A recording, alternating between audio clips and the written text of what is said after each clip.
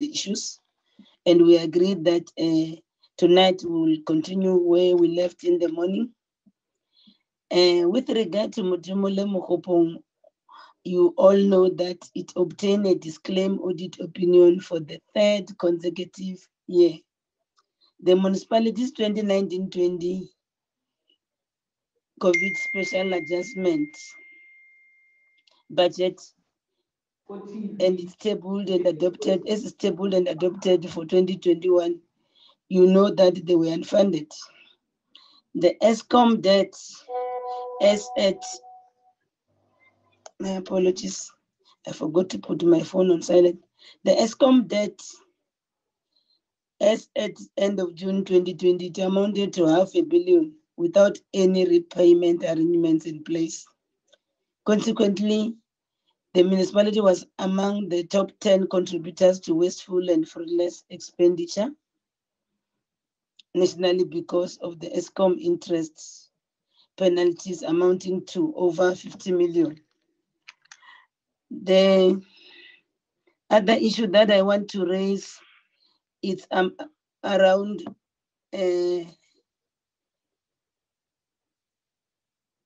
these developments that you see. It can't be having this wasteful expenditure that amounts to 50 million.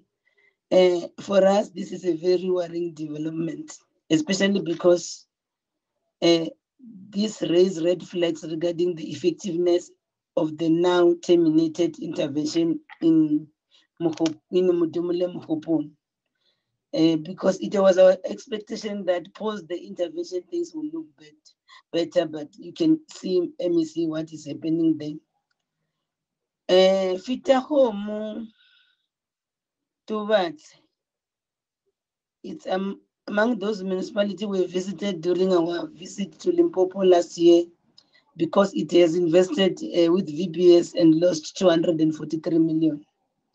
Among the observation we made as a committee was that there were still simmering tensions arising from the poor handling of the amalgamation of Fitahomo and Greater Tobatse municipality, including the pay disparities amongst employees in the same salary grades. As a committee, we are very also concerned, MEC, about the impact of amalgamations on their functionality as and when they become the merged entities. Maybe you can share with us your experience as a province with this regard. We will all know that both Modimolle Mokgopong and Fitahomo Tobatse are new formations resulting from the 2016 demarcation process. It is almost certain that the problems that led to the invocation of Section 139 in these municipalities are a direct consequence of also of the amalgamation.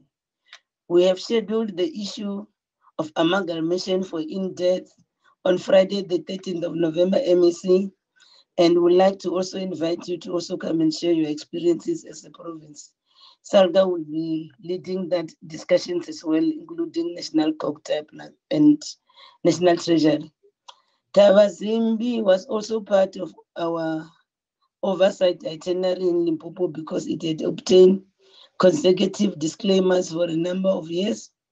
Amongst the issues we identify as contributing to the successive disclaimers was the late submission of annual financial statements for auditing and the fact that the municipality has been operating on an unfunded budget since 2016. The committee further observed that there were also serious litigations in Tavazimbi amounting to hundreds of millions of rands, and these were becoming a breeding ground for fictitious and fraudulent claims. We are keen to hear from the MEC regarding the extent to which the now terminated constitutional intervention in Tavazimbi has also assisted in resolving these matters. Today, we have also a follow-up meeting with the city of Polokwane as resolved in our meeting of 1st September 2020. In that meeting, the committee agreed to schedule a meeting with the MEC for National Treasury, National Cocktap, the MEC for Coxta in the province, and Salga to discuss the underlying challenges experienced in the municipality, including its liquidity challenges. This will also be an opportunity to revisit any outstanding matters arising from the previous interactions. With this, I was still waiting for the other two members that were on my speakers list to log in. I can then welcome you again back, MEC, with the team, including the colleagues from Kokta, Salga, and Koksta in the province, including the colleagues from the National for Provincial Treasury, the Deepu Kunsi. You have been here, I think, since 20 past 6. Then those are the matters that I felt I need to deal with. Honorable Hussein, are you ready?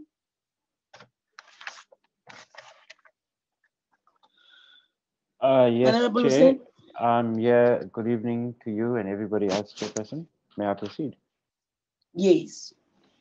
So, Chair, just to get your guidance, I'm following through on the questions for where we left off on the last occasion on Mogalakwena For municipality. Mogalakwena, remember I stopped you, you Yes, just made the yes. preamble, you didn't say anything. Yeah, Yes. I just want to confirm that that's the order of Yes. procedure that you Yes. want to follow. Yes. Yes. Sure.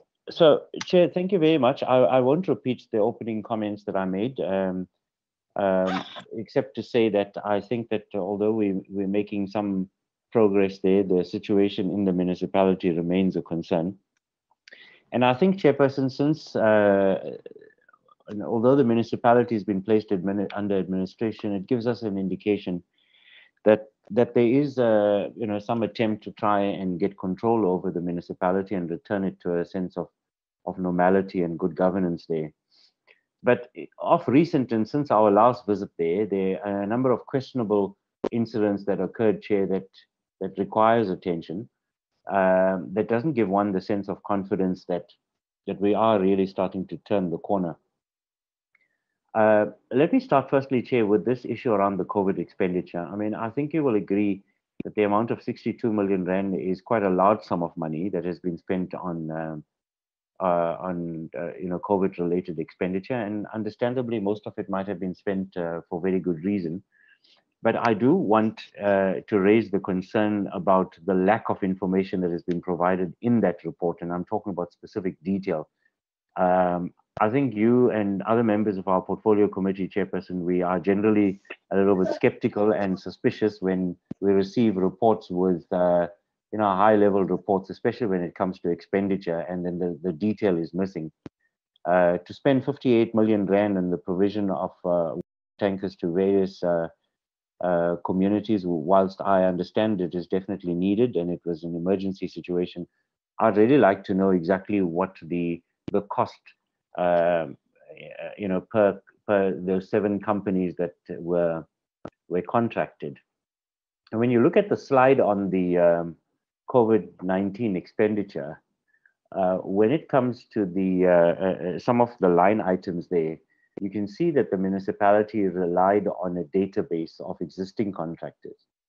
But when it comes to the biggest part of the expenditure, which is the water tankers, that was relied on deviations and quotations, and that makes one a little bit more suspicious about. It can't be, to me, that a municipality that has a constant water problem does not have a set of existing contractors that they can rely on. So I'd like to hear from the municipality whether or not there was at that stage a database of existing service providers when it comes to water tankers. And if the answer to that is yes, why then did they not use those contractors and instead relied on 7 new companies to provide a service to the municipality under that emergency COVID expenditure? And also a little bit more detail, if the municipality can provide us that detail in writing, I'll be grateful. That shows exactly how much was spent on sanitizers and masks and all the other related PPEs. Then, Chair, there was a recent report around the last item that Honorable Cesar raised relating to the qualifications of Mr. Mashamaite. And I'd like to hear from the municipality whether or not that matter is being investigated or has been investigated, and what is the outcome of it, and where exactly are they on it. I want to also get while I'm on the issue of Mr. Jabu Mashamaite, you will remember, Chairperson, when the municipality appeared before us previously, there was a concern that was raised around his suspension and the pending disciplinary matter. And if I Can you recall, hold it, yes, Chair. Honorable Hussein? I think let me talk to Honorable Pumza to, oh, he has muted his mic. Initially was interjecting you. Okay. He has since muted it. Proceed. Yeah, Chair, when the municipality was before us previously, and there was a pending investigation and disciplinary against Mr. Mashamaite, and there was an attempt to try and withdraw those disciplinary proceedings, to which the new municipal manager refused to do. And then coincidentally, shortly thereafter, she was on study leave for a period of 3 months. So that incident, Chairperson, that I recall raised some eyebrows, and I see now in the report that the disciplinary has been now finalized and he has returned to work. I don't want to cast aspersions on the process, but given the circumstances that we were exposed to previously, I am curious about exactly what had transpired in that hearing and how was it actually resolved. Is it a case of, was it withdrawn, or did the matter proceed to its nth degree and there was a ruling by the disciplinary panel? I'd like to get a little bit more detail on that, as well as the issue around the public protector and the report that finds that Mr. Mashamaite did not have the necessary qualifications when he was employed by the municipality. Where exactly is the municipality on that, and have they investigated it? Then, Chair, I know that the municipality is also short on funding, especially when it comes to the service provision of water to the various parts of the municipality.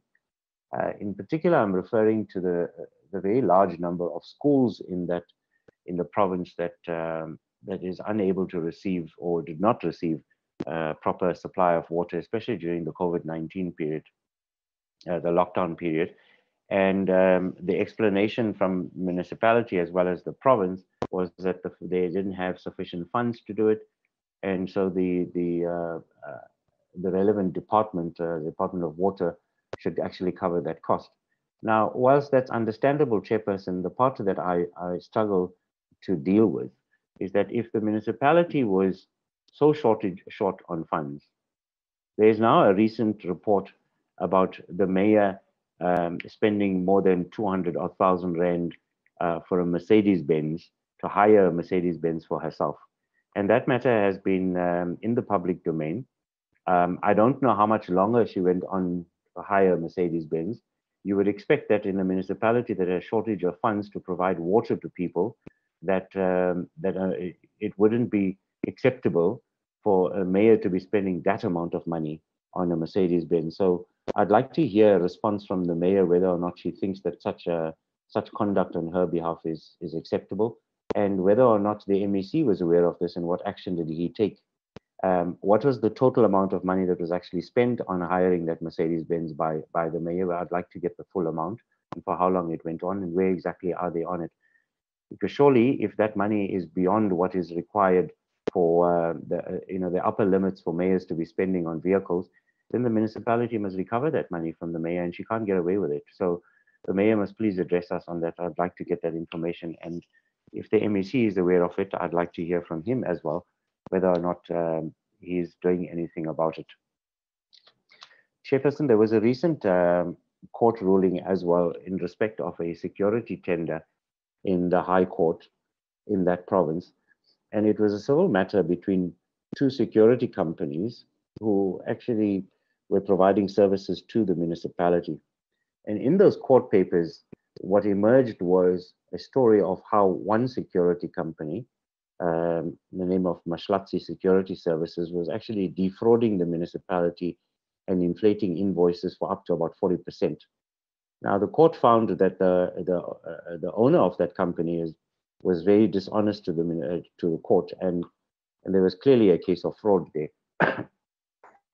Interestingly enough, Chairperson, the name of the person who's linked to this company is the same person that was linked to the company called KTS Trading. You remember, Chair, I raised that matter when Mr. Masha Maita was here the last time round, where he confirmed that he was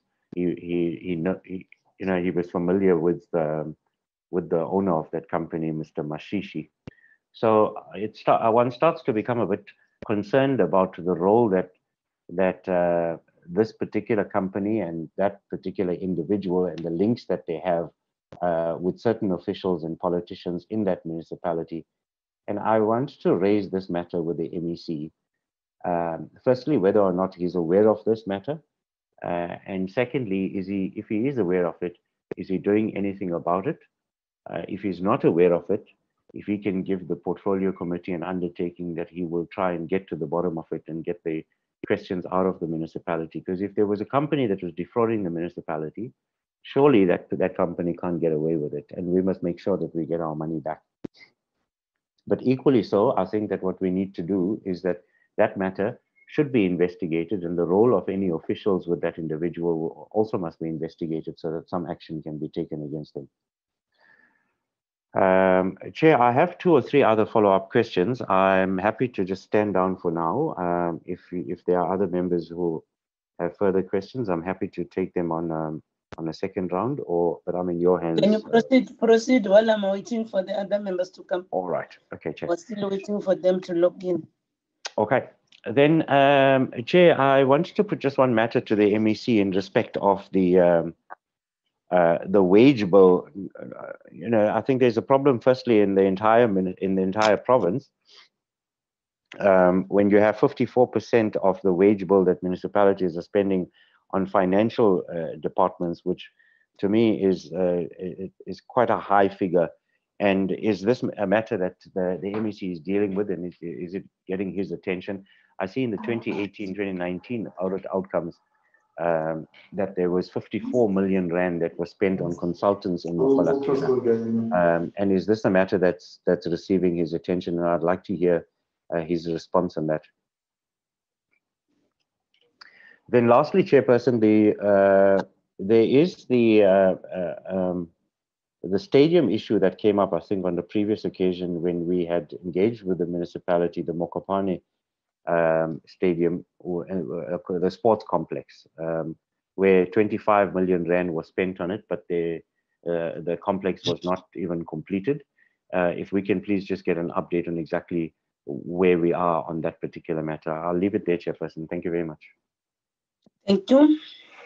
For the colleagues who have joined us late, because Honorable, so with your turn, I also see Honorable Mpumza's hand is up. We are completing the set of questions on Mokgalakena. Remember, we adjourned the meeting. Can I hand over to you, Honorable Low?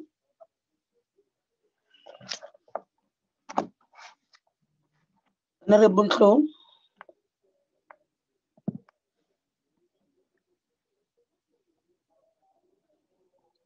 Welcome, MEC for Treasury in the province, together with the head of department you have since joined. Welcome. The HOD also of Coxstar, she was even in the morning. She's here. Honorable Flo. Oh, okay. I was just waiting for you to finish. Okay, thank you, Chairperson. My question is one that, with regard to the municipality not reporting timeously as requested by the law and regulation, what remedial action had you taken to improve the situation? And then to the SALGA, the second question on the issue of lack of discipline with high absenteeism and no consequence management, and also the project management. and ignorance, which impact negatively on the progress of municipality. Then what did you do as a result of that? I thank you, Chairperson. Okay. The next speaker will be Honorable Mpumza. I'm checking where Honorable Hadebe is in the meantime. Thanks, Chairperson. Am I audible? Yes, you are loud and clear. Are you at the neighbor's house tonight? I'm in Joburg, Chair. Yeah, that's There's no network in Joburg. Thanks, Chairperson, and let me greet the Chair, honorable members, and the MMCs and all other people. Chair, my first question goes to the two MMCs. In our last election, I had raised my concern about this belated 139 intervention when all the horses had bolted out of the stall. And my concern is related to the fact that the monitoring and the support that MSCs, you are providing to municipalities.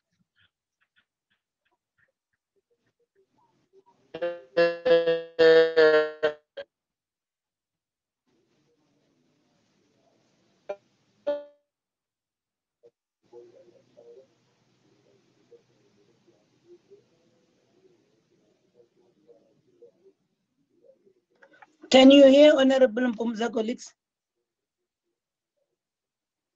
No, Colleagues? we can't. Particularly No, listed please, of alien 46 reports. And support. Honorable Mpumza. Honorable Mpumza. Chairperson. Honorable Mpumza. You had frozen. Yes, sir. Can you repeat your question? You had frozen. All right, thanks, sir. Can you repeat your question, please? Thanks, sir. Let me repeat. Start to say on the other issue, that's where we lost you when you were still saying the other issue. Yeah, we're saying that the monitoring and support that the COGSTA and the Treasury are providing to municipalities, that they are also being enhanced by the provision in law, particularly the Section 71 and the 46 reports. Are these departments having the capability of monitoring and support as provided in law in analyzing and assessing the Section 81 reports and Section 46 so that they're in a position to get a preemptive strike on the developments before municipalities might regress? To what extent and then therefore are we in particular related to the polarization of the complex municipal environment, wherein around we find that only the determinant factor is the fact that we'll get that there is instability, which is bringing unbearable pressure on administration and collapsing the whole governance and oversight. These are areas, my question therefore is, are we able to analyze as the departments and assess the Section 71 reports so that we may early intervene? Again, Chair, in the report of the MEC through the Director General, there was an indication that this intervention is focusing on these thematic areas: sound labor relations and strengthening financial management. But in the report of the MISA, there is an indication that there is a slow supply chain processes, which is a challenge in that some bids had to take over almost 9 months before they could be attended to. Now, are the challenges that are raised by MISA pre the intervention, or are these challenges still staying current post this intervention of Section 139? And if it's that case, why is it so that whilst you are intervening, MISA is indicating that there are still slow processes in supply chain? The second, the DG was indicating that the labor relations are improving. Can we be assured as a committee that the turbulent labor relations in Mkhalekwane municipality has stabilized? In the report by the department, Coxter, of the number of forensic reports that had been submitted or tabled to council on the 25th of August, how many forensics reports are still outstanding that are still to be tabled? And of those forensic reports that have been tabled to council, what cost the municipalities incurred in commissioning such forensic investigations? MISA also is indicating that in the report that Mkhalekwane municipality, there is a water scarcity as well as there is a prevalent drought in Mkhalekwane.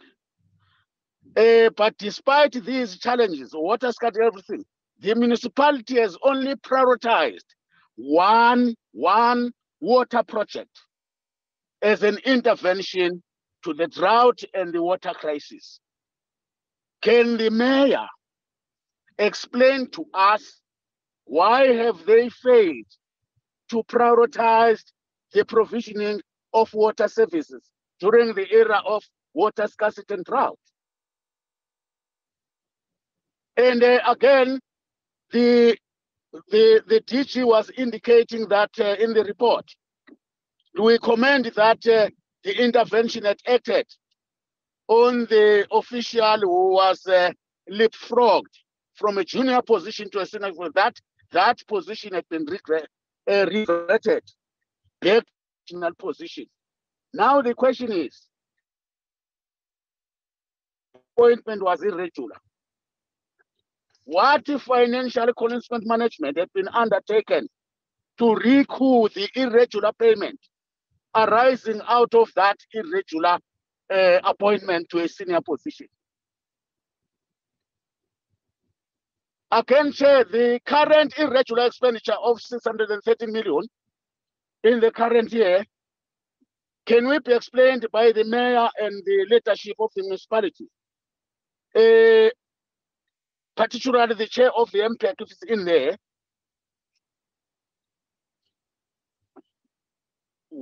how much has been condoned or written off of that 613 irregular expenditure, of that 613 million irregular expenditure? And what consequence management has the MPEC recommended for council to take action and recoup some of the monies that had been irregularly spent? Thanks, Chair. Thank you, Honorable Mpumza. Honorable Mam Kize, I saw you showed your face. You wanted to say something? Yes, Chair. I want to say something to the Mkhalekwane. Proceed. Hello. Proceed. Hello. You must proceed. Oh, okay. Proceed. Okay, Chairperson. Thank you, Chairperson. Chairperson, I do have a question to the Mkhalekwane municipality. At Mkhalekwane municipality, there is the issue of land. Many claims have been lodged in the to the government within the Mkhalekwane municipal area of jurisdiction. How many claims have been finalized? That is the impact. What is the impact of the land claims on spatial development in this municipality. For both, so in this municipality, if the mayor can tell us about. Mamkis, is Hello. that the TV that is behind you? Can you switch it off? Oh, okay, sorry. Please, please. Sorry. Can you switch it off? It's causing a huge distraction. Okay, I did, Yeah. Chairperson. Sorry, ma. Sorry. Sure. Okay. In the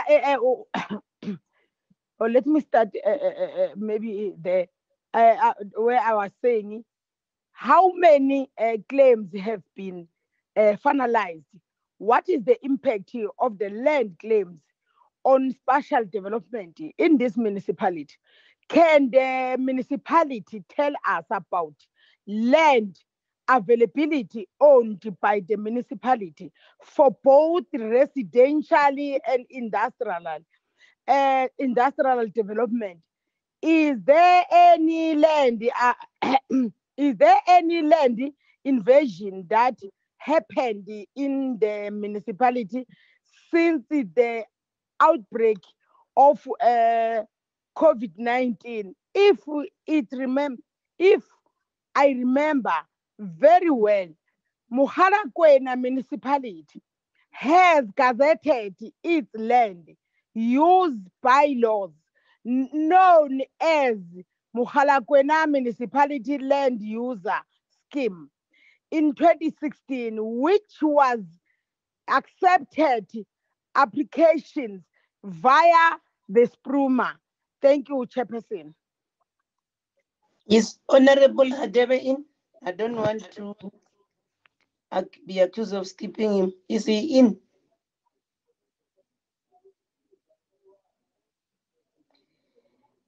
Is Honorable Hadebe? I don't see him here. If that is the case, let me then deal with the following issues. How much of the current year 613 million irregular expenditure is council condone? How much did council condone in respect of the 2.3 billion irregular expenditures incurred in the previous financial year? The other issue that I want to ask, the municipality has suspended a technical services employee since 2018 for theft of diesel. More than 2 years later, a sanction is still outstanding.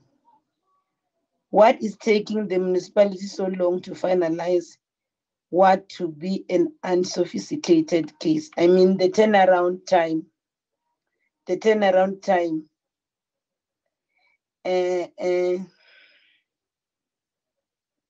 Is this how, and how many other employees are like this employee who are still in suspension? Because this is an unsophisticated case. Then that's the issue that one wanted to also understand on these matters. And then maybe central to what Honorable Hussein raised, the understanding is that the public report, protector's report has been implemented. I want clarity because I might be like Honorable Hussein. And then I think I heard you saying that Mr. Mashamaite has reverted back to his original position. Am I wrong or am I correct? Because we want to wonder if that is correct. Prior to his appointment, what is the title of that position? And maybe for us to understand the difference in terms of the gaps and the salary levels. So those are the issues that one wanted to also then because the issue again, this one, with regard to Mr. Mashamaite, the public protector found that the appointment was irregular in that he did not meet the requirements for the position. Only the MEC's presentation reports extensively deal with this. Why then is the municipality's presentation not reporting anything on this? And why Mr. Mashamai's suspension ended within 2 weeks, while the cases of all other employees are taking so many months to finalize? Those are the issues that we wanted to hear from you. And before you respond, I made a mistake earlier in the morning, but I said that will be part of the responses. Councillor, what is the name? I asked who's this councillor? Councillor Rasi. I forgot the surname, you'll pardon me, but I saw the name there and I was asking, the mayor was trying to tell me that he's a councillor in Mokgalakwena. Maybe the PMT respond. Can we give it to you, Councillor Rasi, to say what you want? That's my apologies. Yes, can I recognize you? Thank you very much, Honorable Chair. Am I audible? Yes, you are.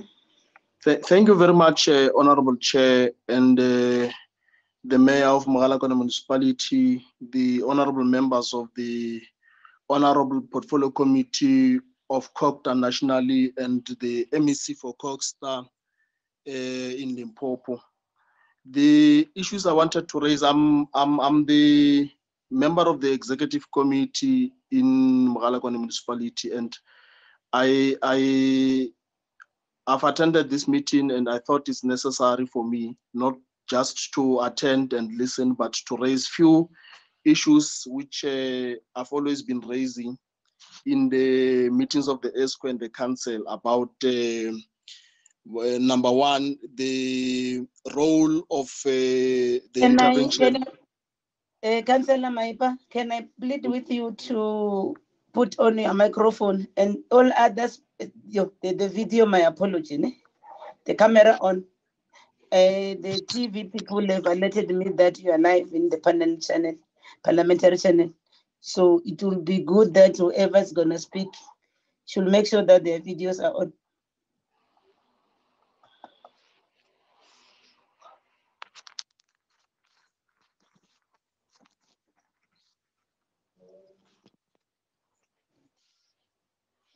Okay. Thanks very much. Am I audible, Honorable Chair? And visible as well. I can see you as well. Thank you very much. Thank you very much. I wanted to raise quite a number of issues, and number one is that on the role of the head of intervention in the municipality. Just to raise these matters with the highest level of disappointment on the role of the head of intervention in Mokgalakwena. Number one is that the role of the head of intervention in Mokgalakwena municipality has since been having some elements of causing more confusion and not helping the situation in Mokgalakwena to be at a normal state. In July, when we were planning for the IDP process plans, the draft IDP was presented to the ESCO and Council, recording in terms of labor, and which is one of the mandates of the head of intervention to deal with, recorded 619 employees in the municipality, which were then hired by the municipality in the organogram. And the final IDP then came with 919 members in the organogram, employees in the organogram. And I raised the question in the ESCO meeting to say to the head of intervention, what inflated the organogram from the 600 to 919? What happened exactly? Where are these people coming from? Why have we not seen the adverts that then dealt with that matter? And since today, we have not got an answer from the head of intervention. He has since said he will provide the answer, and the answer was not provided to the ESCO and the council respectively. The other worrying matter, Honorable Chair, is on the issue of water provision for COVID-19, water cutting project, which was then secured with the emergency approach. And the 62 million which was spent, I've raised a question also, and I wrote them a letter in the municipality to say what exactly is happening that can inflate or let the municipality spend 62 million on water.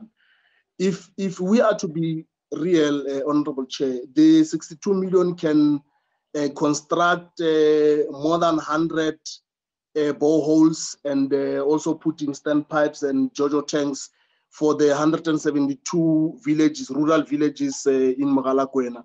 And we know we shall have dealt with the issue of water permanently, if it's not permanently, but on a long-term approach. So the 62 million was actually unreasonable, and we believed that somebody has lent a hand to make sure the prices there are inflated, and we have since written them a letter to say what exactly is happening, let there be investigation. And we also quoted some of the companies after we've made our own investigation, like the company called Mune Sumusa, which was paid 2.7 million recently on the issue of water cutting. We were surprised that a company for water cutting can be paid 2.7. I thought maybe this person was delivering water using a helicopter, because if it's a truck of water, it cannot make 2.7 monthly. Something is not right. We plead that let there be investigation in this regard, because in all our questions which we've been raising, we're not getting answers. We'll never get an answer from the mayor. You'll never get an answer from the head of intervention. You'll not get an answer from everybody in the Mogalakwena municipality. When you raise issues, those issues will just be parked on the side. And when there are critical meetings, such as meeting with the MEC and the portfolio committees, the office of the mayor would deliberately not invite you, or the head of intervention will deliberately not invite you, because maybe they do not want the truth to be uncovered. We do not know. That's something which is also of concern to us. The head of intervention, one of his mandate is that he must then promote sound financial management. The question is that if he is having the responsibility and mandate to then promote sound financial management, is he part of signing the payments for the 2.7 million which was paid to Mone Sumusa and other companies that contributed to the 62 million? And if he did sign such, what is he in the municipality of Mogalakwena for if he's not, if he's doing things outside his mandate? Is he there to bring stability or worsen the situation in Mogalakwena? The organogram did not come to us, to council and ESCO, since he came, and we do not know why such happened. The matter of Jabu Mashamaite, we know the matter is still under review as per the court order which was issued, and like the chair has indicated, the matter of Jabu Mashamaite took 2 weeks to be finalized, and other matters for other officials in the municipality are not attended to. And this will tell you that the head of intervention is also playing politics in the institution, and that causes more confusion, and that creates serious turmoils and causes serious instability in the institution. Honorable Chair, the Council and its committees are still meeting beyond the scheduled calendar of the municipality, which was acknowledged and approved by the Council in July. In many instances, we would have an agenda of Council with short items. And then the other councillors would have an agenda with all items. And then the mayor and other councillors, together with the head of intervention, will then have the agenda with all the items which must be discussed in the meeting of the ESCO and the council. There was a meeting on the 29th of October, the council meeting, where we were supposed to submit the financial recovery plan and the budget funding plan. The due date was on the 30th, and the meeting was held a day before, or the due date was supposed to be on the same date. And this matter did not even pass through the Portfolio Committee for Finance.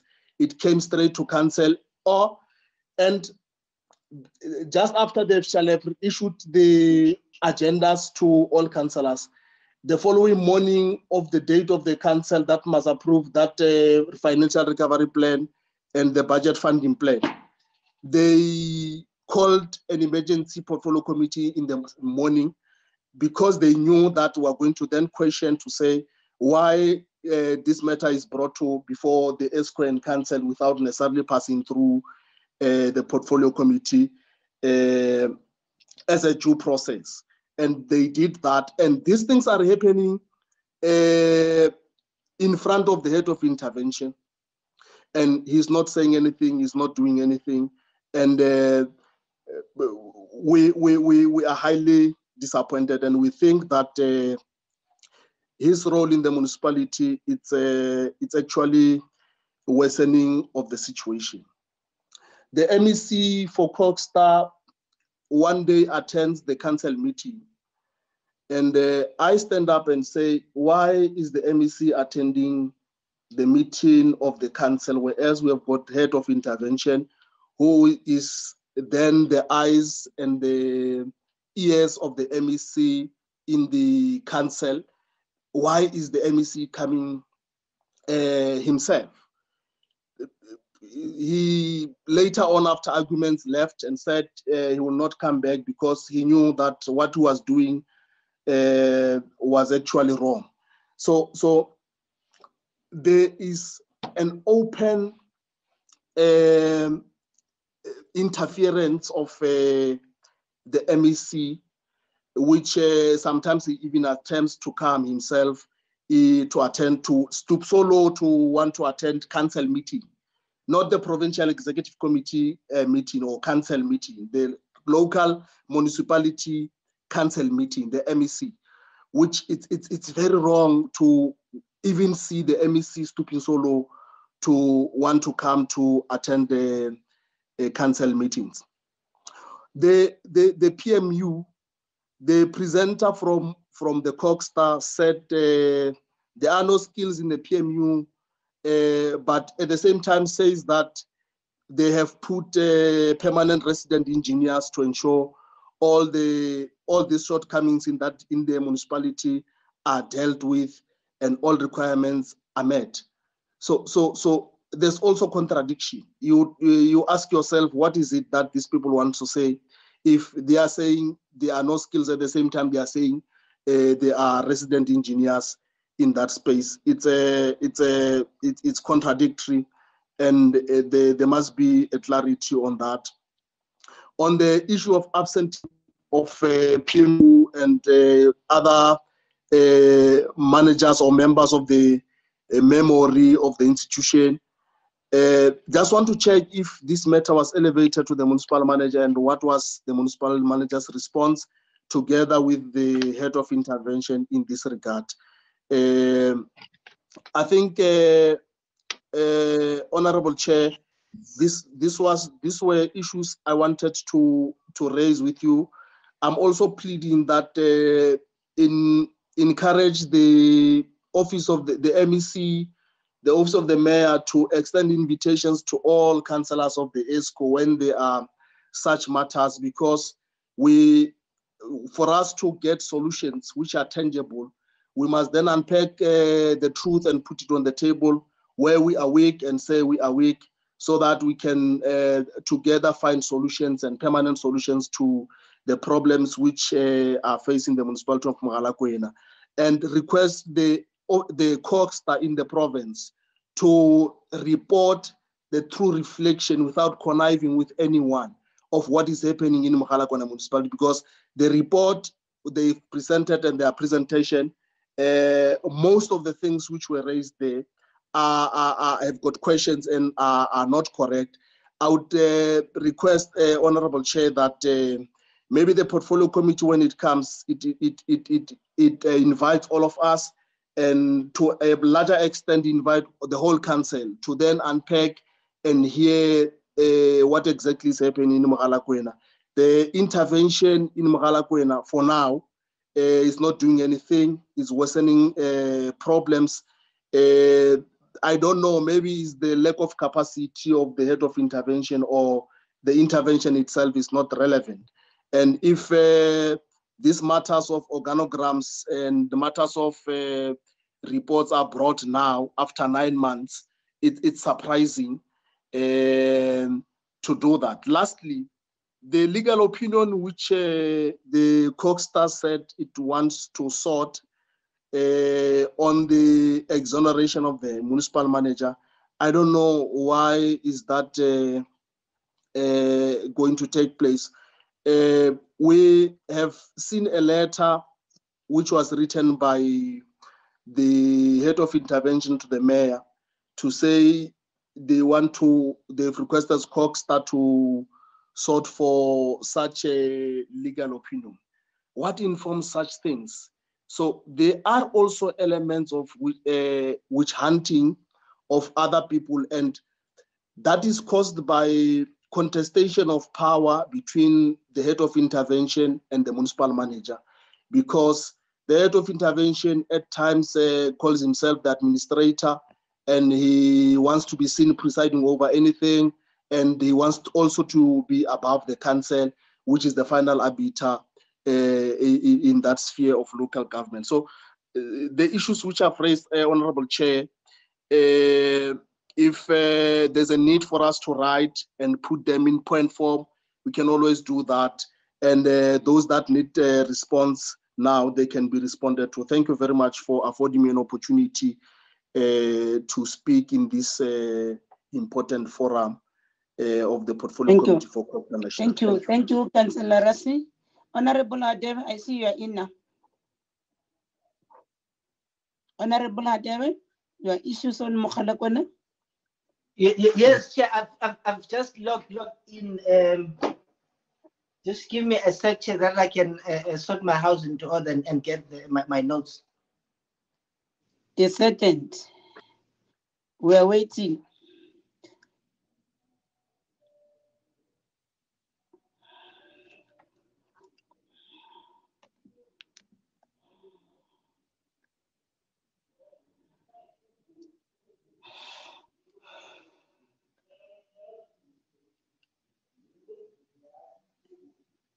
Now, the second is over, Honorable Hadebe.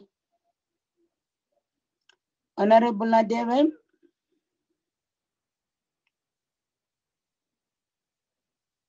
Honorable Hadebe.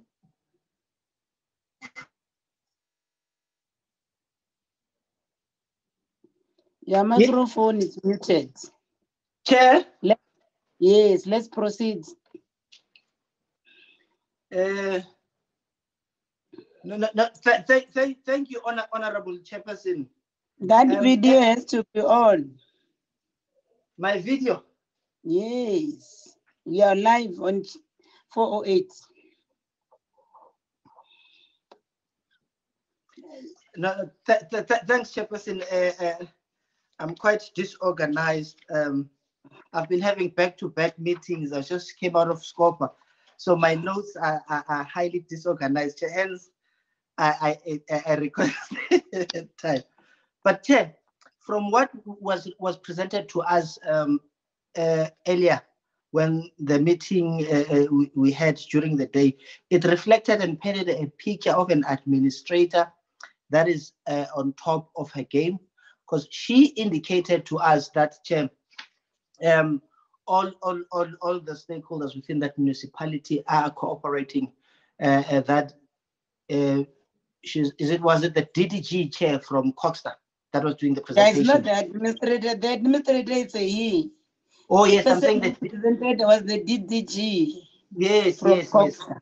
yes. Yeah, the DDG from Coxstar. She indicated that the administrator at this current juncture, which is 9 months down the line, they are receiving cooperation from workers, managers, council, and that is key towards the successful implementation of the terms of reference as per the intervention. Now, that on its own, Chair, gives a sign of relief, and the report that is presented indicates also that the financial recovery plan has been adopted by council and it's now on the implementation phase. What I wanted to get a sense on and understanding in terms of that plan, can they just give us a synopsis of the key and milestone projections as contained within the plan to say this is how long we think it will take for the plan to be fully implemented and for the municipality to turn around and become one of the municipalities that can stand on its own without administration. So I am very much keen and interested in those milestone projections so that at least we have a sense in us conducting our oversight. I think I want to stress that this point, which I should have done earlier, that as this portfolio committee, we have taken a posture to do, not to do a ex post facto oversight where we come after the effects. We have seen and we have learned the hard way in other municipalities where they were put under administration that 2 years down the line, we get report that the intervention did not work. In some instances, you will have a municipality with intervention more than 3 times. So for us to be effective in our oversight, we've taken a posture to continuously assess and monitor the progress of the intervention, which is why 9 months down the line, we have called Mogalakwena to give us an account, because by now they should have, the administrator should have received at least 3 quarterly reports. But the picture that is painted indicates a picture which is good to us. The other aspect, Chair, that I need clarity on in terms of the public protector's findings on, is it Mr. Mashamaite, if I'm pronouncing the name correctly, and the remedial action. The DDG only gave account of 2 remedial action, that of Mr. Mashamaite reverting back to his previous position and the salary to the previous salary. Were those the only 2 remedial action as per the public protector's finding? If there are any other than those 2, have they implemented all? Because that's the area of concern on my side. And also what is concerning, Chair, is the issue of a budget that is unfunded. If we can get a sense in terms of that, also a financial plan, how long will it take for Mogalakwena in its implementation of the plan to arrive at the point where they will have a budget that is fully funded? Those were the aspects and issues that did not come out clearly in the presentation, Chair. While I'm taking a breather and drinking water, I might have to come back because there are more issues, but on top of my head, all the issues that I'm raising now, it's what I could grasp on top of my head because my notes are disorganized. As you can see, I'm holding a lot of papers here. Thank you for your time and opportunity. And my apologies for arriving late. Leaders are not late, they were delayed, Chair. Hi, Suka.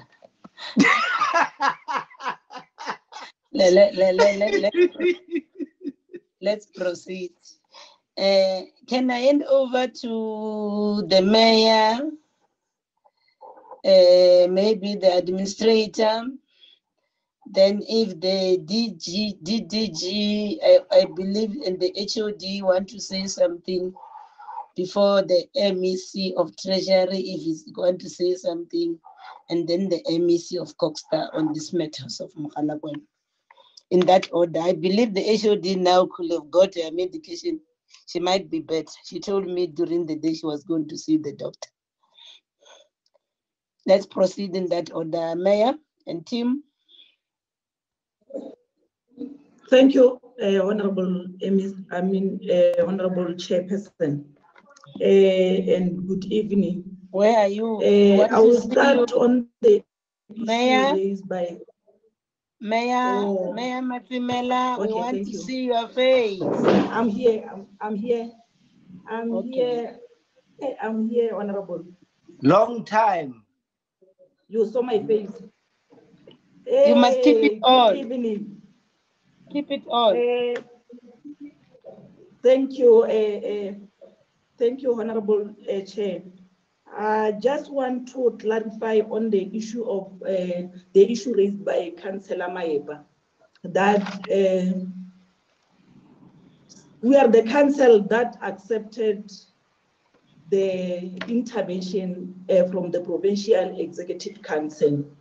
And I want to make an emphasis here, Chair, that since the administrator or the head of intervention started to work in the municipality, we saw a serious breakthrough.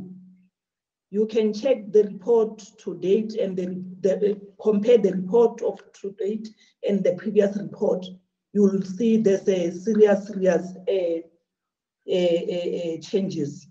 And what Councillor Maeba is raising, because it's part of the council, I want to suggest that, because I don't want to be seen exchanging words here before the committee. We will write the report, and I believe the administrator is here, will also indicate his observation in the council, Honorable Chairperson. But yes, there's some of the councillors that are not accepting the work the administrator is doing in the council, which the very same council has adopted the terms of reference of the administrator, which for us, we believe the administrator is doing well. And the issue of the MEC that and the administrator that they're conniving with some of the either councillors or the office of the mayor in the that's not true. We must speak it here, Honorable Chairperson, that the work that has been performed by the administrator really has assisted the municipality a lot. We have seen us implementing the issue of consequences management, and which before it was not happening in the municipality. And I don't want to say some councillors connived with officials because the head of intervention is doing the work, that some of the officials are not happy, and they believe they must connive with the councillors so that during the council, the head of intervention will be insulted and will be threatened, which is not the thing that is good, the thing that we can report here. But the way Councillor Maeba has raised the issue here, to me, I feel, Chairperson, that I must be given a chance where I will write a full detailed report on the work done from the council side by the administrator. And the speaker also is here, will maybe add and indicate his observation since the administrator is in the municipality. Thank you, Chair. Administrator, And I, you need to put your video on. mine is on. It's not on. Was the speaker? Yes, Chair. Speaker, the administrator will come after you. Thank you very much, Chair. Good evening, Beggy. Long time. Chairperson. No, Evening, Becky here. Please, I please, see your there's no soccer Becky t-shirt. here. There's no Becky here. Can you respond to Honorable Hadebe, Honorable Hadebe, good evening. only? You can't be doing that. It's not the only attendee of this meeting, Speaker. Proceed. No, I'm still coming. I'm still coming. No, I was no, you're starting with wasting Honorable time. Hadebe. You are members wasting of, time. I'm wasting Proceed. time. Yes. Thank you very much, and good evening, all of you, members of COGTA and members of the provincial government, both COGTA and Treasury. Let me start by saying we do have confidence in the processes of intervention by the provincial government. I don't believe there is a councillor who can question the role of the intervention leader. While we adopted terms of reference cited by section 139(1)(b), we adopted terms of reference, and the man is operating along that line. But let me address a number of questions that has been raised. But I will start with the first one of the agenda. We need to accept, Chairperson, that councillors are still struggling to open their budget in relation to looking at items that are appearing on their budget. They're still struggling. I'm not blaming Councillor Mayabai when he's complaining about not seeing some of the items. He's not the only person who's not seeing the items. We are helping them every day so that they can be able to attend, to understand this thing of virtual. Some of them, they don't understand how to, they don't know how to open their gadget. But let me go to an issue of the municipality that is dysfunctional. This question was asked in the morning. I'd like to state categorically clear that since the inception of intervention leader in February, we have improved a lot. And when one may look into the trend in which communities are shown dissatisfaction in the previous years as compared to the current one, you can see that the municipality, through the provincial intervention provincial government with the intervention leader, were doing exactly fine for now. And there is a question that has been raised in relation to whether Mr. Mashama has been reverted back to his old position and what are that position. He has been reverted back to a building caretaker.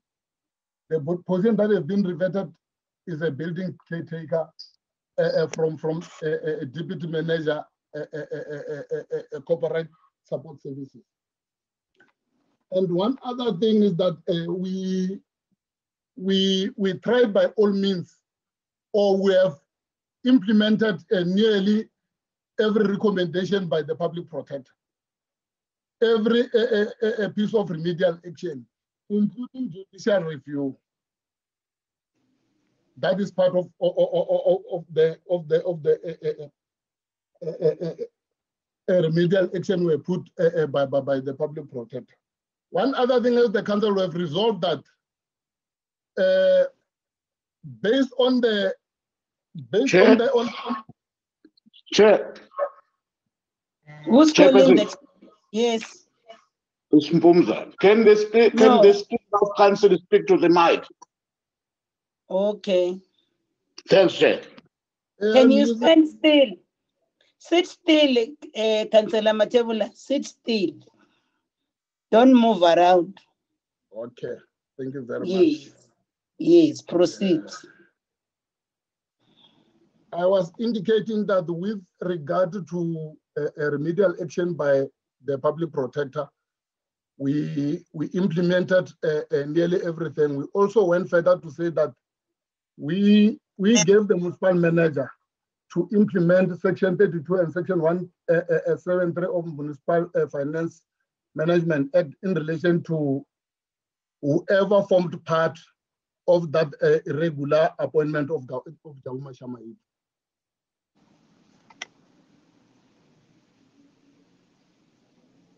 And I would like to report that the issues that have been raised in relation to to saying that things are not getting better.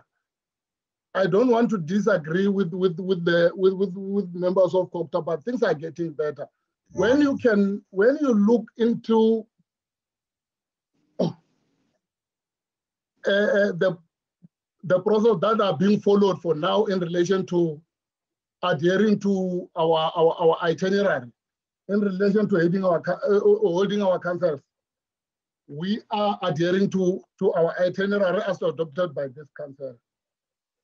When issue that says that we are not adhering to that, I don't want to say it's lie, but it can't be correct to say that we are not holding our councils in terms of our itinerary. We're doing exactly fine with the help of intervention. Let me stop there. I'll come back again when I've checked other comments. And can you go and take your jacket? Isn't that you're at home? Stop coming I'm to not meetings. in my office. And how do you come to meetings with Orlando Pirates t-shirts? This is a formal meeting, Speaker, and you're not doing it for the first time. I don't know what's wrong with you. I felt I need to reprimand you here in this platform. Yeah. Let's proceed, Administrator.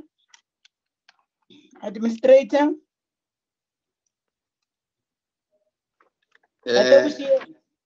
Yeah, thank you very much, Honorable Chairperson, honorable members, MECs, and the colleagues.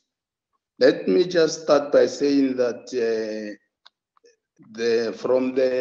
on behalf of the intervention team, we welcome criticisms, constructive criticism built, and it will also help the municipality to grow.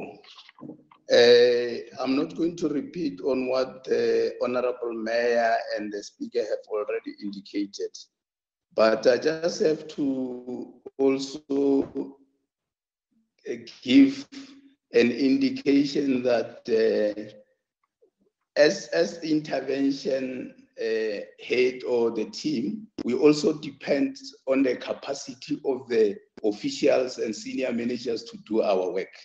So if we get full cooperation from everybody, like we're getting from almost the majority of councillors there, I think we'll be able to achieve our objectives.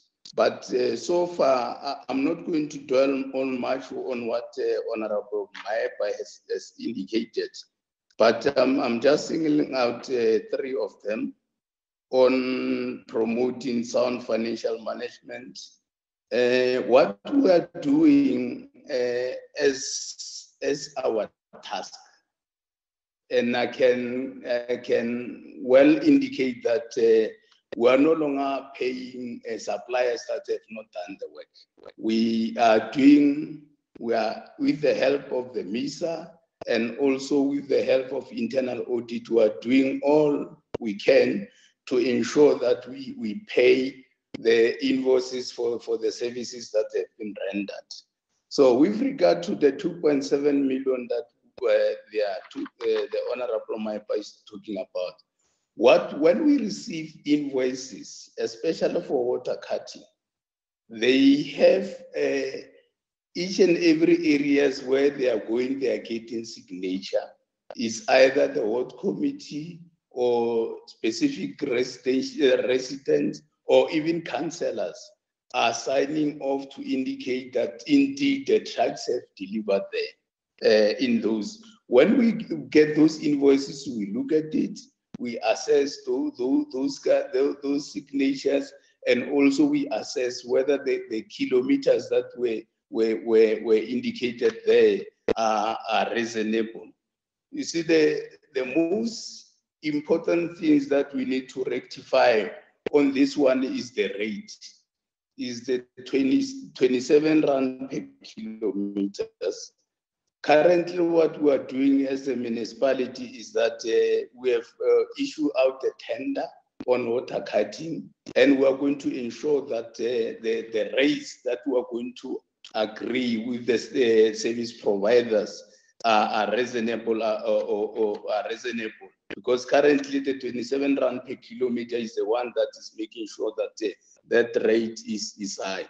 And people, they must remember that we've got 176 villages and they are far apart.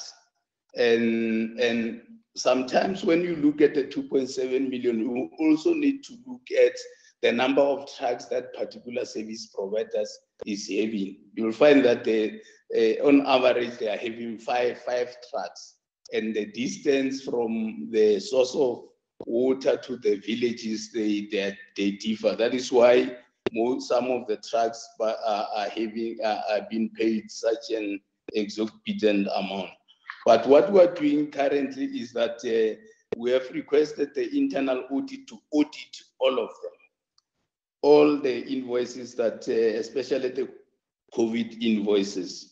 So we'll be waiting for the result of the internal audits to check if indeed those amount that we have paid were reasonable. So another issue that I just wanted to touch on was with regard to the legal opinion that Honorable Maipa is talking about. I've requested that legal opinion because in terms of the terms of reference, which is very clear, all the reports that goes to council, I must sign them off. I must see to it, start to check whether they are in terms of the policy, legal prescript, compliance. What happened on that particular report that resulted on expunging the suspension of the municipal manager was that I've raised it even before the council. I've indicated that I don't think it is proper because that report was not processed procedurally. I have not seen that report. And when I look at the report, because I'm the team that raised the allegations, we were supposed to be interviewed. We were not interviewed. And there were other important documents that the investigators have requested from us. Those investigators were at that point in time when they produced the report, those POE were still with us. And they submitted the report to council with finding without a portfolio of evidence. It's only a summarized version. So we needed a detailed report. As of now, even now, we don't have the detailed report so that we can satisfy ourselves that indeed the investigation was thorough.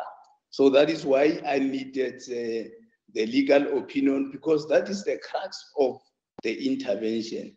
If we don't do it, because otherwise they are just going to smuggle the reports to council without us seeing it. I think that is why we need that. It's important for us to seek legal opinion from COGSA, because those are, and I'm surprised why Honorable Maipa could not even identify that, because it was glaringly that that report was not thorough. It was, according to my opinion, affected individuals were not interviewed. In my initial allegation report, I've mentioned people that have indicated that there was interference in terms of the supply chain. That investigator did not interview those people. That was my concern about that report. But in general, just to answer whether are we still on course, there are several other key performance indicators that we still have to finalize, like job evaluation and organogram, because of the fact that we lost time during the COVID. Because in terms of the organogram, you need to be able to intensively consult internal stakeholders. Otherwise, if you rush it, you are going to have a situation where even the labor unions rejected it. And the same applies to job evaluation. We have done a very considerable considerable progress in terms of those two. The other key elements of our success is that we needed to make sure that we finalize the placement policy, because there are people that are misplaced in that particular municipality. If we have not finalized, for us to ensure that there is sustainability in the municipality, we need to place people at the right places. So that policy is the key. Because let me give you one classical example. There are people who could be able to be assigned to the internal audit, but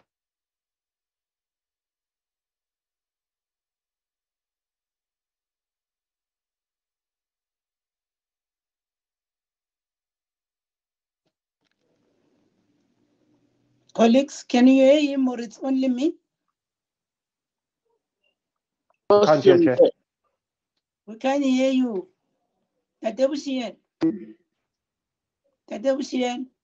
Hello, can you hear me? We didn't hear the last part. Can you repeat it?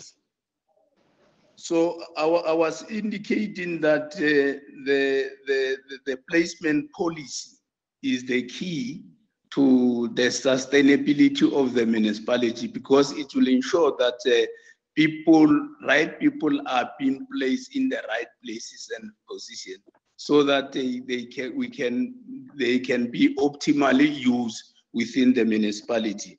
And I was also indicating that we have just said the council has just approved the financial recovery plan. And that financial recovery plan has got phases. Phase one is the rescue phase. Second phase is a stabilization.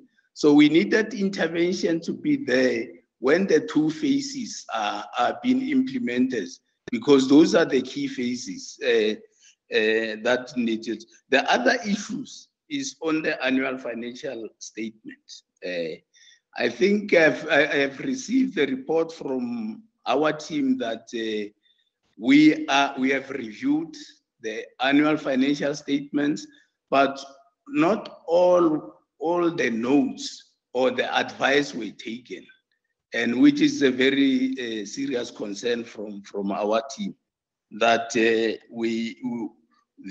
this case our advice was not taken into consideration in terms of finalizing the annual financial statement. There will still be errors on that annual financial statement.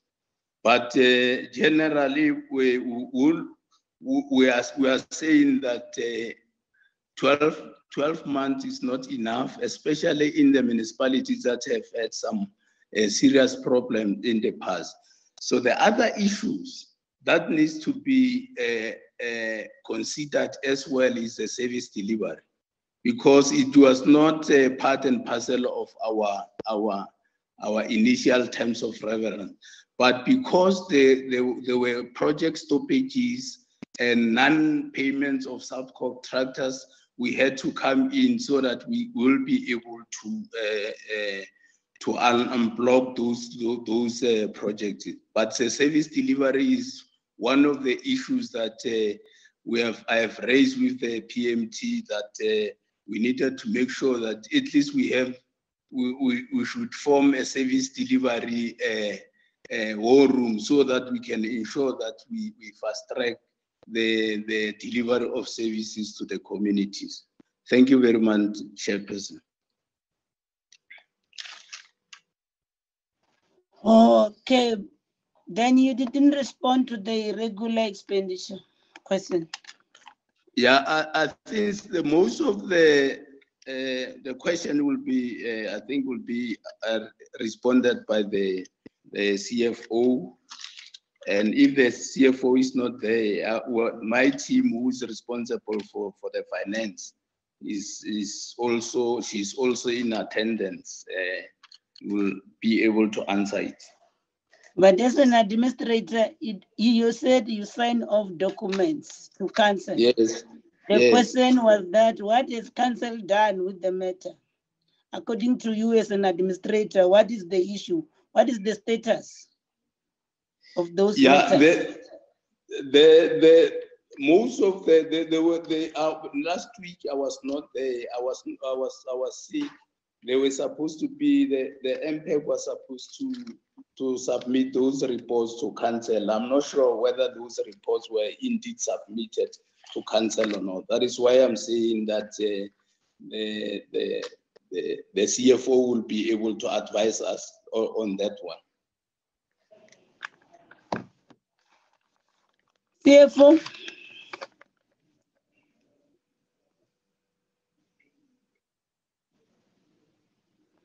Administrator, where's the CFO? Can you are under administration, but then your responsibility is not taken away by the administration. Can you respond to the issue as raised,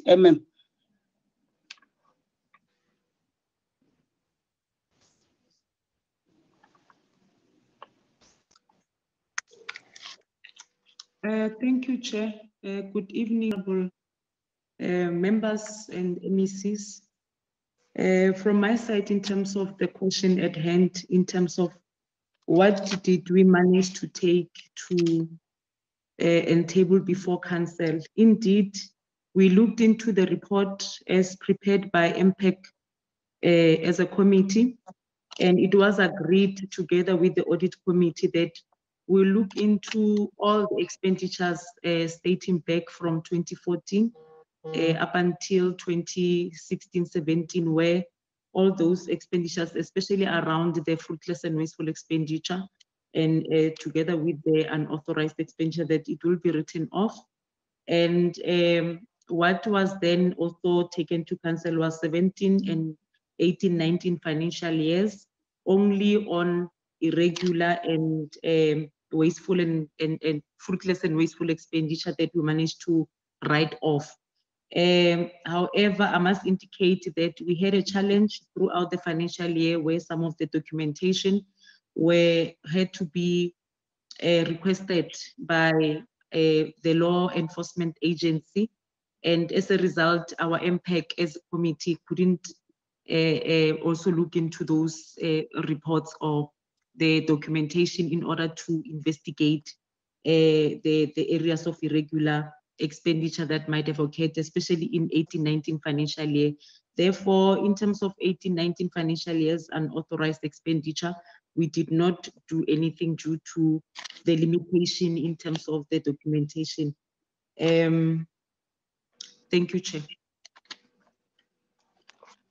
Can you rename your gadget? You are not Galaxy Note 9, eh? Rename your gadget, please. I will, Chair.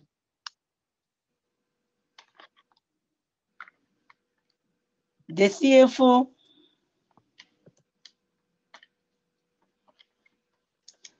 HOD, you want to say something? Yes, I see you are on. HOD, Thank you, Chairperson, and good evening to the members of the committee, the MECs and colleagues. And Chairperson, I'm battling with my video. It's always on and off. I hope it's on at this point, and if it's not on, my apologies. We can't see you. Ouch. I'm battling on this side. I'm technologically disadvantaged. My sincere apology, Chair. Okay. Chairperson, I will respond on quite a number of issues. Some of them I thought the municipalities, especially the I thought she will touch on those, but I'll respond to those issues. The matter that was asked by Honorable Hussein, the incomplete Mokopane complex for 25 million, that official was ultimately suspended. And I think that's the same official whose car was confiscated by the Hawks, which was in the media. And the information we got as a department was that the official had actually since left the municipality. So we will then follow up because it's a matter that is being handled by the law enforcement agencies. We'll just follow up with the municipality as to whether they have started processes to recoup the money with regards to that project. Chairperson, the Honorable Mpumza asked a question and said our presentation with that of MISA, there seem to be some inconsistencies. Chair, there are no inconsistencies. What the presentation of MISA this morning was saying is that I think what we're saying here, the intervention by MISA happened long before the 139 intervention. So it didn't come during the 139 intervention. We had already picked up the challenges, the slow supply chain processes, and that's the reason why strengthening slow supply chain management processes was one of the key performance areas for the head of intervention. The forensic investigations that were conducted by the municipality, they did not happen currently. They had 5 of the forensic investigations that were investigated quite a number of years, over a number of years. And when they were expected to table those presentations, their understanding was that the recommendations of their reports were actually tabled to previous administration. And unfortunately, they could not locate the records or the council resolutions to that effect. And subsequently, they then had to retable to council. So 5 of them have since been retabled, except for 1, which was conducted by KPMG.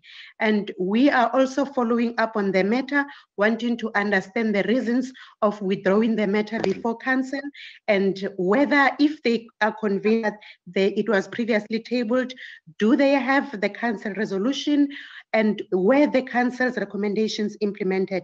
That's the only one that is outstanding. The rest were tabled, some were referred to MPEC for further investigation, and some were referred for implementation. Chair, with regards to the report, excuse me, with regards to the report of the public protector, and I think I want to correct what Councillor Mayepa said. Councillor Mayepa is referring to Mr. Jabu Mashamaite returning back to work within 2 weeks, and by insinuating that it's a matter that was handled by the intervention. Now, there were 2 separate processes in the municipality. First, long before the intervention, Jabu Mashamaite was suspended for 2 weeks, and that is what resulted in the confusion or the challenges between the municipality and the MM, and ultimately the MM being on leave. And subsequently, during the time when the manager for corporate services was acting, Mr. Jabu Mashamaite's DC process was concluded and he was brought back to work. But now, in terms of the public protector's report, where it says the appointment of Mr. Mashamaite is irregular, and the report is actually making quite a number of recommendations. Some of those recommendations have since been implemented after the report and the implementation plan were tabled and adopted by council.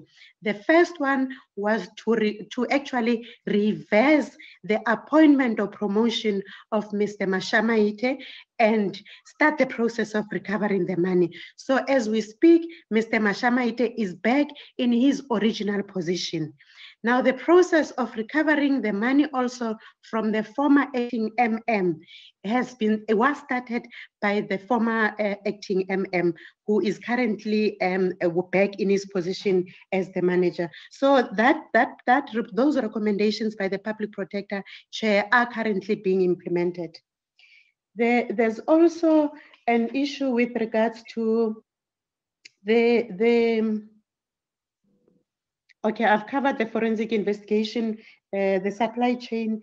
Chairperson, the other matter that was raised by Councillor Mayepa that talks to the confusion that was caused by the head of intervention during the processes of the IDP with regards to the organogram and all that. The matter was never brought to the attention of the department, and we could have actually acted on the matter. We could have investigated or requested further clarity and be able to assist the municipality in making sure that they get the correct information.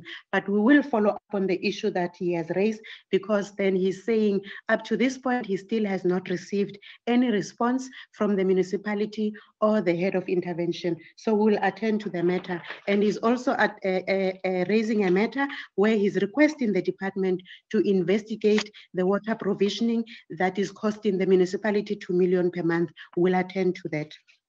The legal opinion, Chair, yes, the head of intervention did actually touch on that. And I want to add on what he has actually raised.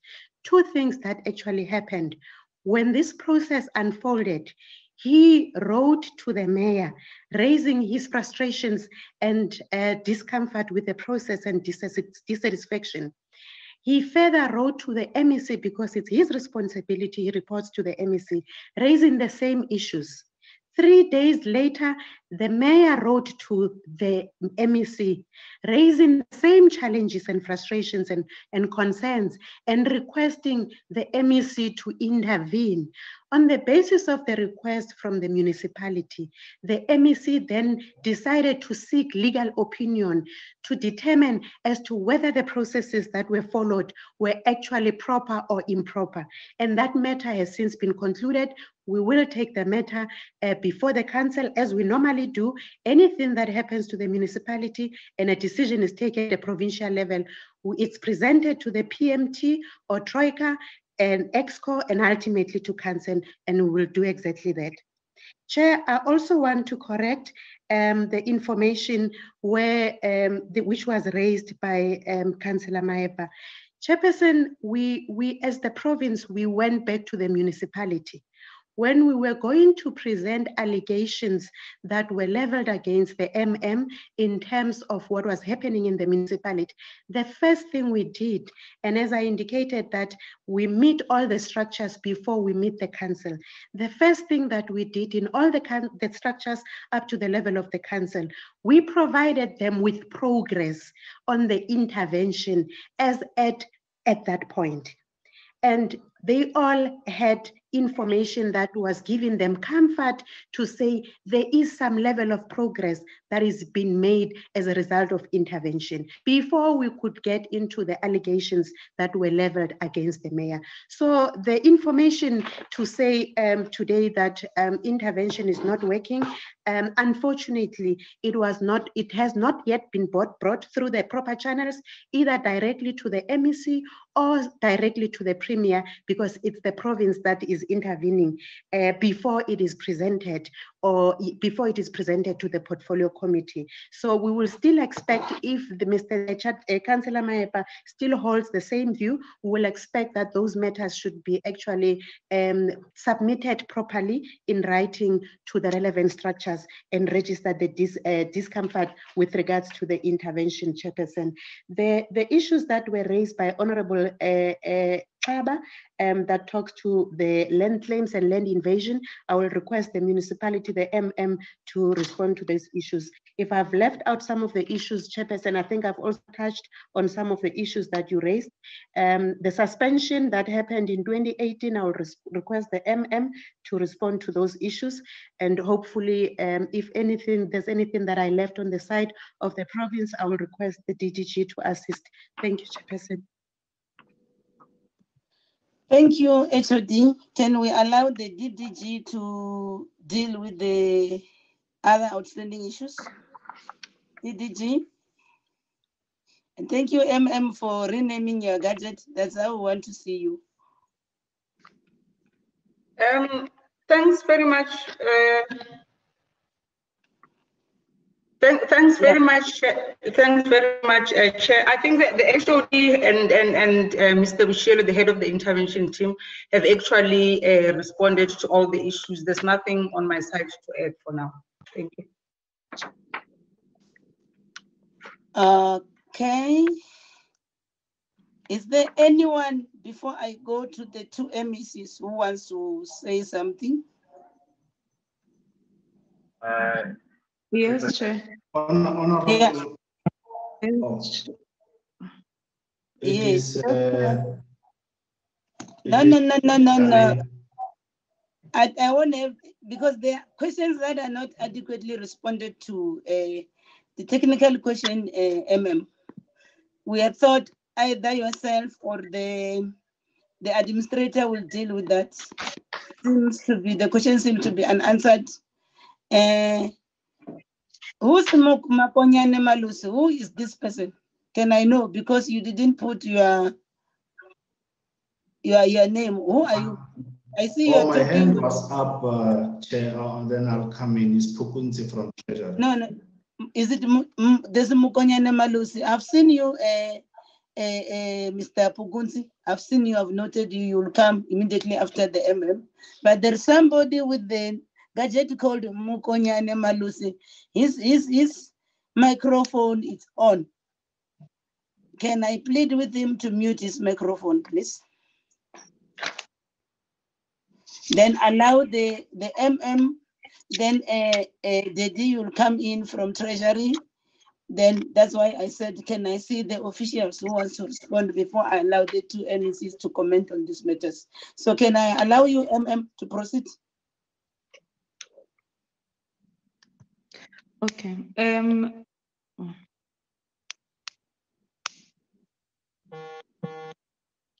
Thank you. Thank you, Chairperson. I just wanted to also add on the issue of the Public Protector's report where the HOD has left off. What she reported on, it is the true reflection of exactly what transpired.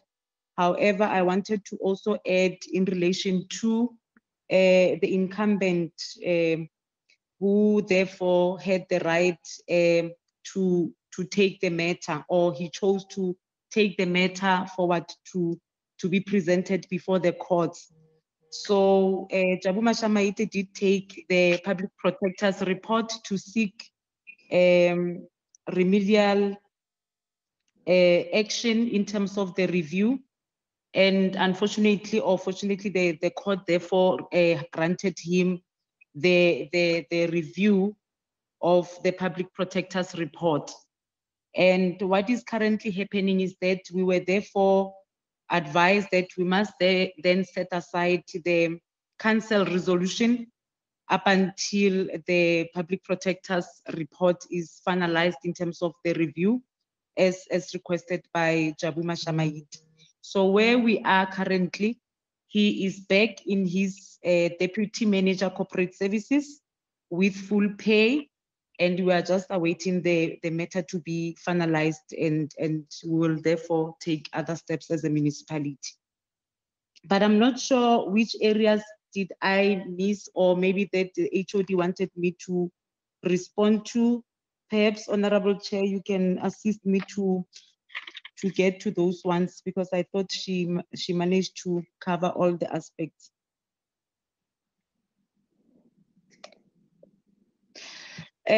Maybe let me also touch on the land claim, Chair.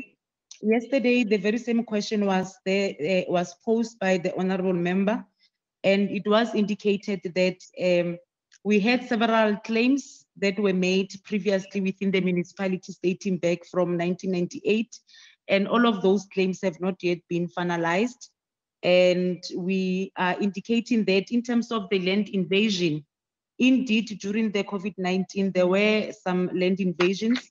However, we have since managed to clear the illegal of putting infrastructure illegally in those areas. The area that was identified as invaded by the community was in extension 15. And there was also a question that was saying, do we have land available? Yes, the municipality still has the land available. We have approximately about 10,000 square meters available for commercial, and approximately 6,000 square meters available also for residential at this point in time, which is still available for development within the municipal area. Thank you, Chair. I would like to be directed if there's any other question that one has missed. Thank you. Can we then ask Mr. Pukunzi from Treasury to respond on issues he feels they need to attend to. Thank you very much, Honorable Chairperson, and the honorable members, and also the MECs, and the mayor and the councillors.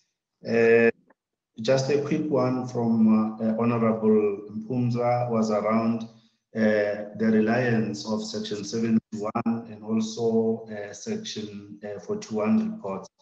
These reports are uploaded in the National Treasury Local Government Database, and that is where then we all draw these reports and analyze them. In terms of reliance, in most of the time, we try then to engage municipalities after we have analyzed the reports, because of the system M4, whereby you will find that the information is not captured correctly and so on. But there is training that is going on with municipalities together with the system vendors in just trying to then get these reports to be credible and accurate. We also issue on a monthly basis assessment reports on these submissions by municipalities, so that then we can then improve moving forward. Honorable Hatebe raised the issue around the financial recovery plan in terms of the time frames that are set to implement this financial recovery plan. Together with the municipality and Cogstar and National Treasury, we have put a period of 6 to 12 months to the around Mogalakwena municipality. As we have seen, we are fortunate that this municipality does not actually have ESCOM accounts and also the water boards and so on. So it becomes a little bit much more easier to actually schedule some of the creditors as we try to improve on revenue collection in the municipality. And that financial recovery plan is available. I think it can be shared with the honorable members, but just to mention that in the main, we look into the financial rescue, how we can actually assist the municipality. But what is important is around then to stabilize and to sustain the finances of the municipality moving forward. The funding plan that was adopted last week, Monday, by the council is also in line with the financial recovery plan. We are putting ourselves a period of 1 year, one financial year, just to implement this financial recovery plan. But at the same time, we improve on how we capture information on M-score, the information that is in our Excel, that is also talked to the information that is in our M-score in the system itself. I think those were the issues which were raised that I thought I must just touch on because the MM did not talk to. Thank you very much. What's your title at Provincial Treasury, if I may ask? Chairperson? What's your title? Oh, I'm a DDG for Sustainable Resource Management in the Yes, DDG for Sustainable Resource Management. Ne? I will have called you DDG Pukulsi. I couldn't do that because I was not so sure whether. No, now I know you are DDG. Okay, no, thanks. So, thank you so much. Can I hand over to MEC Sikwati if there's something you want to say on Mogalakwena? Thanks, Chair. Just to say that, Chair, I think we need to appreciate that there is some form of progress that we are actually registering in Mogalakwena. because part of what was more important was to set up systems within the municipality and make sure that the municipality is able to run as a going concern, because I think before the intervention, all the systems had collapsed. And I think that is what will actually, that is after having put all the systems in place, hence certain areas that have been targeted that we had thought they would be game changers. Mrs. Squati, can we see you, please? Oh, yes. We want to see your face. And South Africa wants to see you too. There we go. There we go, Mrs. Squati. Thank you, Chair. I was saying that what was more important was to make sure that we are able to bring back the municipality on a sound footing, to make sure that the systems are in place, because part of what was crippling the municipalities that all the systems collapsed, and therefore we had identified certain areas for intervention, which we thought that if we intervene in those areas, we should be able to have the municipality to go back to its footing, but also make sure that it becomes sustainable. Because if you look at it, most of the things that were happening was because the system or systems that were in place had actually collapsed and corrupted by what was happening. And if you have that, then you create a huge chaos within the municipality. We will only be able to start seeing more progress that is tangible after having set up those systems and ensure that everyone is able to follow a particular system in terms of people undertaking or executing their tasks. You look at issues of budgeting and reporting, issues of M-score support, issues of revenue management, issues of supply chain management, which is one of the biggest and major problems that we face in the municipality because of non-compliance and so on, which had ultimately led to the unwanted expenditure, which is something that we are also, as part of the RFP, trying to make sure that we are able to ensure that the municipality is able to follow the supply chain management processes and so on, issues of assets and audit support, which will make sure that the municipality does as expected, particularly in terms of accounting. But I think we must also admit that the intervention had some form of limitations, particularly in terms of information, as some of the colleagues had already mentioned, that if you go into an institution and you find that a lot of information or documentation is not really available, it becomes a problem to deal with certain issues, particularly if you want to expedite such matters. So that actually slowed some of the processes in other areas, particularly where you are supposed to process certain matters and so on. But we believe that with the base that we are laying, but also the foundation that is being laid by the intervention, it should be able to make sure that the municipality is back on its footing, because this is one municipality that we believe has got huge potential in terms of contributing to the well-being of the people of the province, but also in terms of growth of the province. So as we deal with it, we needed to understand that we are dealing with a municipality that is very strategic, and therefore, whatever that we do need to be systematic, but also make sure that when the intervention team leaves, you leave a municipality that will be able to stand on its own. And what we are then doing is to ensure that there is capacity that is left within that municipality when the intervention actually is ended. Thanks, Chair. That is what I wanted to raise in short. Thanks.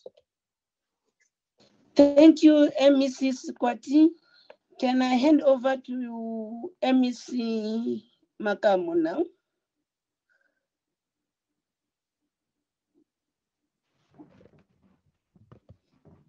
Yes, there you go. Thanks, Chairperson, and greetings to honorable members of the Portfolio Committee, and greetings to MEC Squati, officials of the department, Treasury and Coxter, and the Mayor, Speaker, and the officials from the municipality, and Mr. Wishelo, the administrator. The majority of questions have been attended to, except to say there is one question which I think was never attended to by Honorable Hadeb, which was seeking to want clarity to say, do we have an implementation plan or action plan that will be able to say, we have completed these milestones and we are happy by this time? And I think DDG and HOD might just miss that. But the fact is that we do have the implementation plan, which was canvassed with the stakeholders within the municipality on the areas we needed to do work. But it's true that that implementation plan, like Mr. Wishela spoke about, did not go according to the plan because at some point we had to scale down the work because of the COVID regulations. And now we are in 9 months implementation, and those things are not necessarily fulfilled. The question that will be begged to ask the chairperson will be, the intervention is meant for 12 months in terms of the legislation. Will we have covered everything or turn around the situation in Mukalakwena to be able to answer whether we will leave the municipality? It's a matter that we are still going to look into. But Honorable Hussein raised an issue specifically and technically, and nobody tried to answer the question. And I'm worried about that question he raised. Whether there is a company that is involved in supplying security, but also doing some other work, has got relations with some officials within the municipality. I must say, as the MEC, I'm getting it for the first time here. I'm not necessarily aware, but because it was raised in this meeting, we'll be able to follow up and request to get information about it.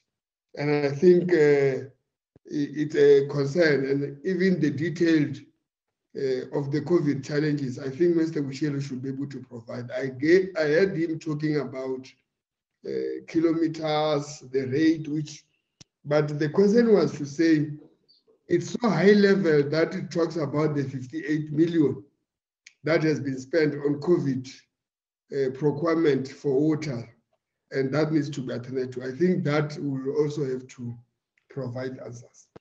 But I must answer these questions which were asked by Councillor Mayeb. One of the issues says the MEC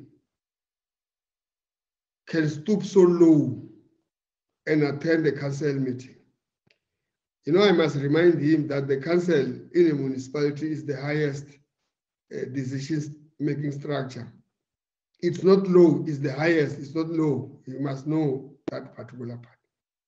But like the HOD was saying, I was attending even PMT to provide and take the municipality on board, including at the time the decision was taken by the Executive Council, just to inform them how we arrived at the decision. I went to the council, not once. And I must clarify that there is no need to do witch hunt. There are almost 27 municipalities in this province, and we should be able to support all of them. So when there's something like happening in a particular municipality which is not done correctly, as the MEC responsible for local government in this province will intervene. And as such, we are doing that even in Mukhalakwe. So we are not doing any witch hunt, Chairperson. And the people who does wrong must not be protected by anybody for whatever reason. Because if we have people who do that, we're not going to get these things right, because consequence management must be applied consistently, but as well objectively so that we can be able to go deep down to the challenge. So we are doing that, and we think where there are issues. When we went to council, we said we are going to report to the EXCO. If there is something, because there is an allegation in this meeting, and I can say the report presented by the DDG, it's a report from the Department of Coxstar, which I have signed it off personally, and I have taken an oath that I can come to this portfolio and lie. The report, before it's taken to Coxstar, we present into council for them to input and correct if there's something that they think it's not or over exaggerated in terms of what we're doing in the municipality. But I must say, Chairperson, that I concur with MEC Squad to say there is a sign of improvement on some of the areas. It was for the first time that the Council of Mokgalakwena will adopt a report from MPEC during the time of the intervention. It was for the first time that the Council of Mokgalakwena will allow the audit committee to come and address them and present them. It will be clear that whoever is cooperating, and that's what we requested, not only from the internal stakeholders, councillors, we even went to engage other outside stakeholders to work towards making sure that we should be able to engage so that we can improve service delivery, because that is where the matter lies. He asked about the water provisioning. It's the issue that we can be able to do and make sure that the council, like the question was asked, and I have not heard anybody in the municipality responding to say, why you prioritize only one project for water more other than the majority of the projects, because Mokgalakwena is the water service authority. They were supposed to have more. It's a drought-stricken type area, wherein boreholes, like one would suggest, cannot necessarily be a proper solution because the area is dry. So I must indicate, Chairperson, that the Mokgalakwena is taking much of our time as a department to help them support so that they can go out of the situation they find themselves in, so that we can help other municipalities. So it's not like we enjoy staying in Mokgalakwena, myself, HOD, DDG, going there. It's because the situation was not necessarily right and we're trying to improve. And I can assure you, Chairperson and members, as and when we try to put in systems, beneficiaries of wrongdoing will always come in and want to derail the process. And that's what we can be able to see. But we also believe that the law enforcement agency will also assist with whatever it will be taking place in the other areas. Thanks very much.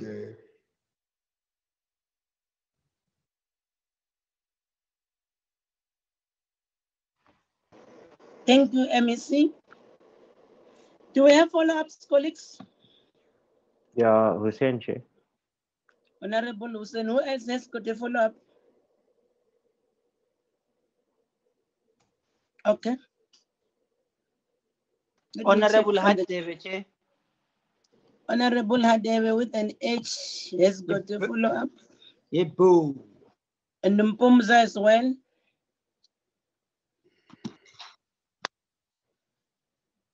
Yes. Yeah, Chairperson. I've noted you. It's not your turn now. I've noted you, Mpumza. You'll be the last after Hadebe. Now is the turn for Honorable Hussein. Chair, thank you very much. Can I just say, Chair, I do appreciate the response from the MEC, and my own experience and the impression I get from the MEC is that he is sincerely trying to turn the situation around. Our previous interactions with him have also been very positive. So I really appreciate his openness and his frankness and the honesty in which he he addresses the portfolio committee. MEC, may I just say that I've sent you the information in relation to that security company. I've sent it via the committee secretary to Shireen will forward it to you. And if you go back to our last interaction, the one that we had in Parliament, and the questions that some of us put to Mr. Masha Maite in relation to a company called KTS Trading, if I'm not mistaken. The owner of that company on that contract, which was a cleaning contract of some sort, seems to be the same owner of this security providing company. And so that is the context in which I raised that issue. And you're right, none of the officials in the municipality addressed the question, but I will appreciate if you would look into that matter further, because there is certainly that issue that came before the court, and the ruling will give you some very clear insight to exactly what is going on there. Then, Chairperson, just on another matter, the question I raised around the mayor's Mercedes-Benz, I didn't seem to get a response to that, unless I've lost the signal along the way and the question was answered. But if it was, I apologize, but I don't recall receiving a response from the mayor on that matter in particular. So I will appreciate if she will please address it if she hasn't already. And just a reminder, the question was, how much exactly did she spend on hiring that Mercedes-Benz vehicle, for how long, and how can she justify that level of expenditure when the rules provide for an upper limit, and also given the circumstances that the municipality is in terms of its struggling financial affairs, that she can see it fit to spend that amount of money on a vehicle. The last thing I want to raise, Chairperson, is the issue around the councillors who are doing business with the municipality.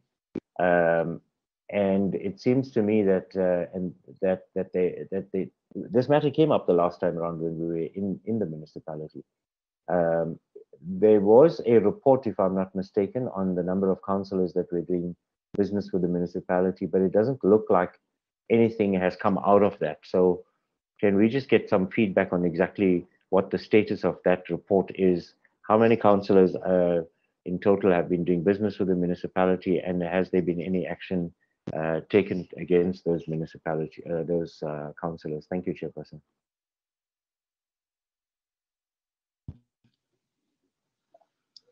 Thank you, Honorable Hussein. Honorable Hadebe.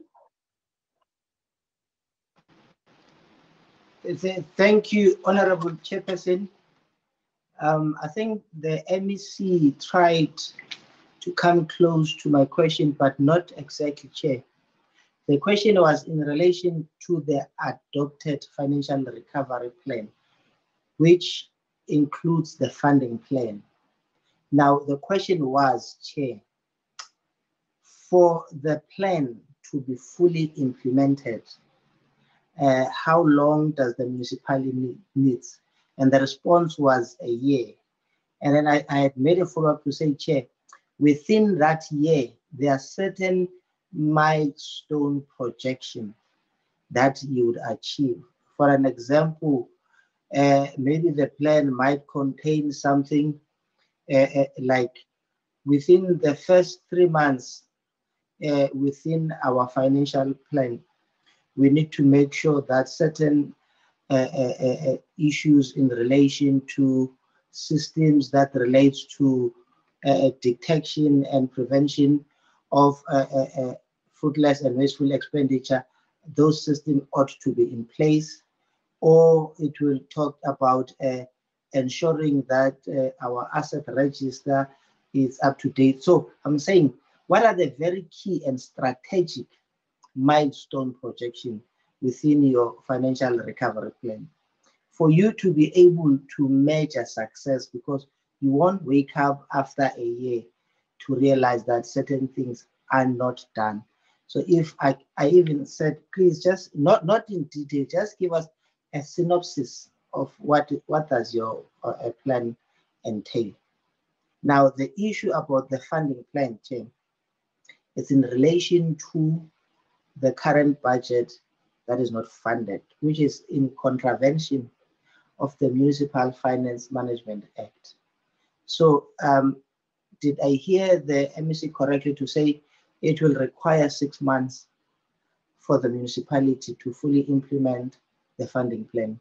Does that mean in the next financial year, the budget that will be passed by the municipality will be fully funded? Lastly, Chair, in relation to the standing invite of administrators to the Finance Committee, earlier today we were told that is not being implemented, which is part of the terms of reference. I'd like to get an understanding why there has not been a standing invite for the administrator to sit within the Financial Committee. In closing, we need to give credit where credit is due. This committee is not known for applauding the fish for swimming or praising the birds for flying. But indeed, if we listen to all the presentation, they speak in one voice, speak in unison. There is a sense of hope that things are turning around. We were there, we bear testimony that we left unceremoniously, but we are told now that things are different. So we would like to applaud the municipality and the administrator to say continue working together for the betterment of our people. You are not doing it for your own jacket, but the thousands and the millions of community of Mkhalamukwana that voted for you. We really appreciate your progress, and we, from time to time, will call upon you to account on the promise that you have made. Thank you so much, Honorable Chair.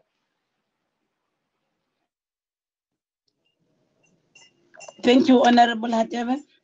Honorable Pomza. Thanks, Chair. Chairperson, I have raised. Chairperson, I have raised the.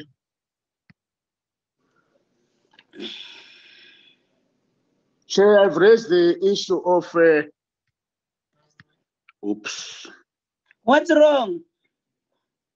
Honorable Mpumza, can you run away from the microphone and then focus on talking?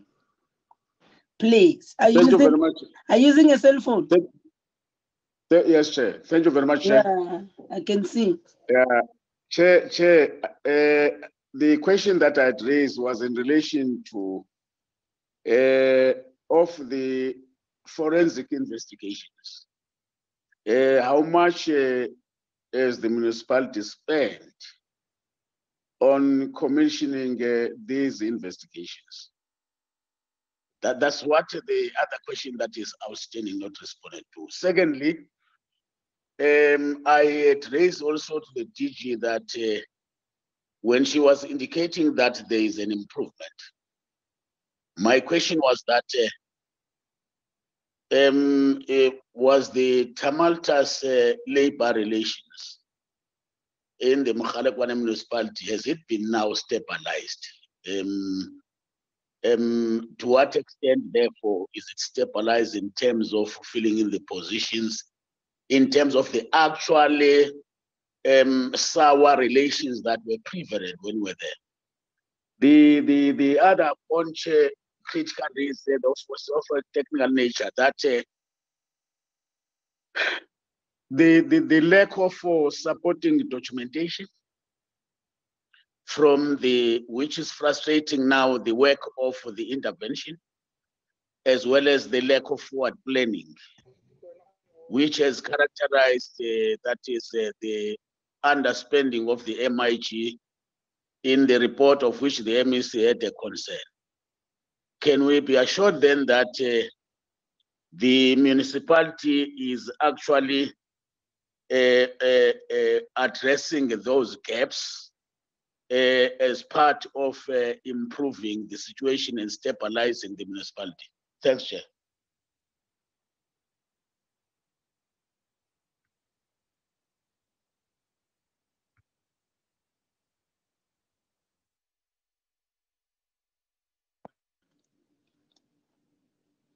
Thank you, Honorable Mpumza. From me, in terms of the financial viability of the municipality, my issue, I want to get an honest feedback from both the administrator and the MM. Your councillors, starting from your mayor up to an ordinary councillor, are they paying for their services? Are their accounts up to date? Because we cannot be expecting people to pay for the services, whereas the leadership of the municipality is not paying. So are you able to share with us with this committee who's in areas, who's paying, who's not paying? Because the municipality also pays salaries for these people. So are you able to share with us? Can the mayor proudly tell us now that and the speaker that their accounts with the municipalities are up to date? Over to you, colleagues.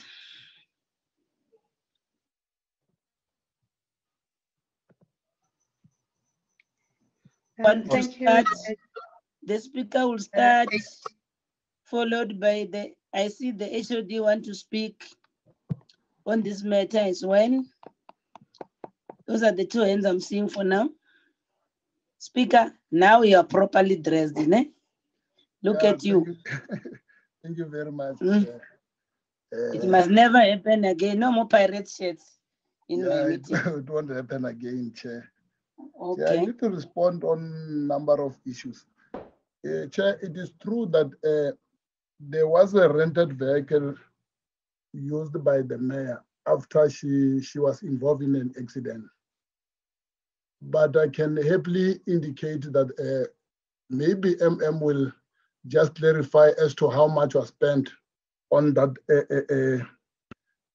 rented vehicle. Secondly, Chair, I would like to indicate that there is no councillor currently who's owing the municipality in terms of rate and taxes. Our monitoring starts with our own councillors so that we can be able to encourage members of the community to pay their services. As you know, Chair, our municipality is a little bit deep rural, but there are townships that surround the town. But I can proudly say that we are not owing, councillors are not owing the municipality. Thank you, Chair. Are you saying that with authority, Councillor Matebula? Speaker? Yeah, yes, sure? you can. Yes, I'm saying that with authority, unless there is something, but I don't believe because we are How's busy your monitoring. debt collection policy relates to your public representatives? In fact, we are not allowed to. Even normal enforcement that you do, there are those who are not paying. And we'll look into it. But can I ask you tomorrow to print the bills of all the councillors and email them to our secretary? Yes, I will do exactly that. There are those whose accounts are not up to date. What must we do with you as this committee? Because people who are paying are those whose accounts, when they are due and payable, they are paid. In fact, we encourage them that they are not allowed to owe the municipality for a period of more than 3 months. And from where I'm standing, there is no one who's owed, unless there is other development that happened. Do you have that report? Do you check it on a regular basis as a speaker of council? Because that's the point I'm trying to bring home to you. Have you seen that everybody is up to date? Yeah, the last time that I saw, I will look at it again. But Chair, I want to guarantee that there is no one who's owing the municipality, but I will have to check it again. No, tomorrow give me us statements. It's just there are not that many. Can you send the same things by 10 o'clock to our committee secretary to show that you're telling as long as you can provide me with the email address, we'll have to send it. No, they're gonna send it to you now on your chat group. Shirin, send him the email address on the chat there, direct to him personally.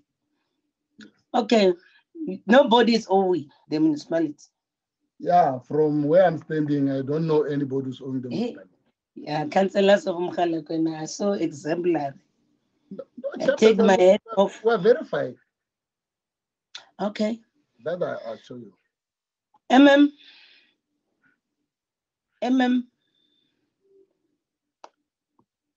Responses to the issues as raised by Honorable Hussein before the HOD.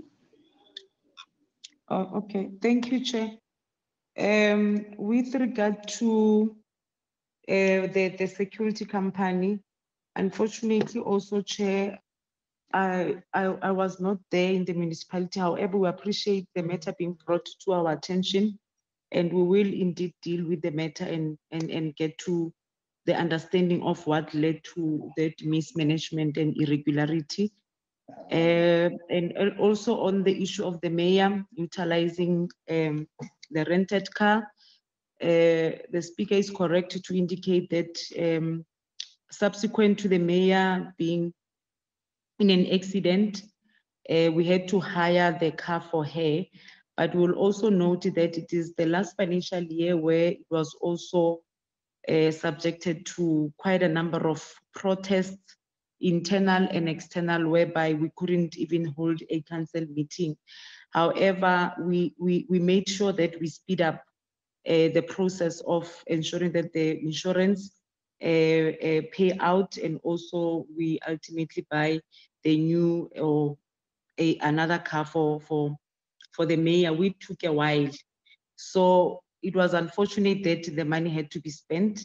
It was in an amount of 256,000 that in total that we had to spend on the rented car.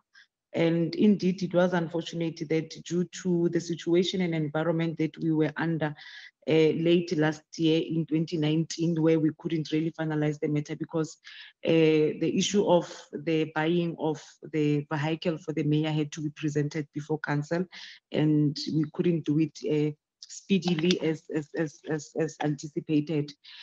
With regard to the councillors doing business with the municipality, in terms of the report that was issued by the Auditor General, it was not indicated in terms of the findings. There was no councillor that was directly under her name or his name doing business with the municipality. We only found that there was an official that a relative was doing business with the municipality, which was therefore picked up by the Auditor General. Hence, the municipality does not have the system where we are able to detect prior to the completion of the procurement process. But we are confident to report today that we do not have any councillor directly utilizing their credentials or their particulars doing business with the municipality. With regard to the FRP, I would really like to take the honorable member through the FRP, but I seems to be having a challenge with my system where I'm requesting that perhaps we can send the FRP directly to Ms. Kasim as soon as we are done with the meeting, and then the member will have an opportunity to go through and check how are we planning to turn around in terms of the financial management and sustainability within the municipality. However, I must indicate that there was a lot of work that went into it. Both the Department of COGTA and Treasury assisted immensely on the development of the plan, and we are happy that it's covering all the facets in terms of the financial management, starting from our credit control and how do we ensure that we raise our revenue, and the turnaround time in terms of how do we also respond to our communities. And we're also tapping into the service delivery, especially the areas in which we are able to tap into collecting revenue while we are providing the services and also delivering the services to our community in Mogalakwena. So we're humbly requesting that the comprehensive report will therefore be sent through to honorable members. With regard to the forensic reports which were indicated earlier on, they were presented before council.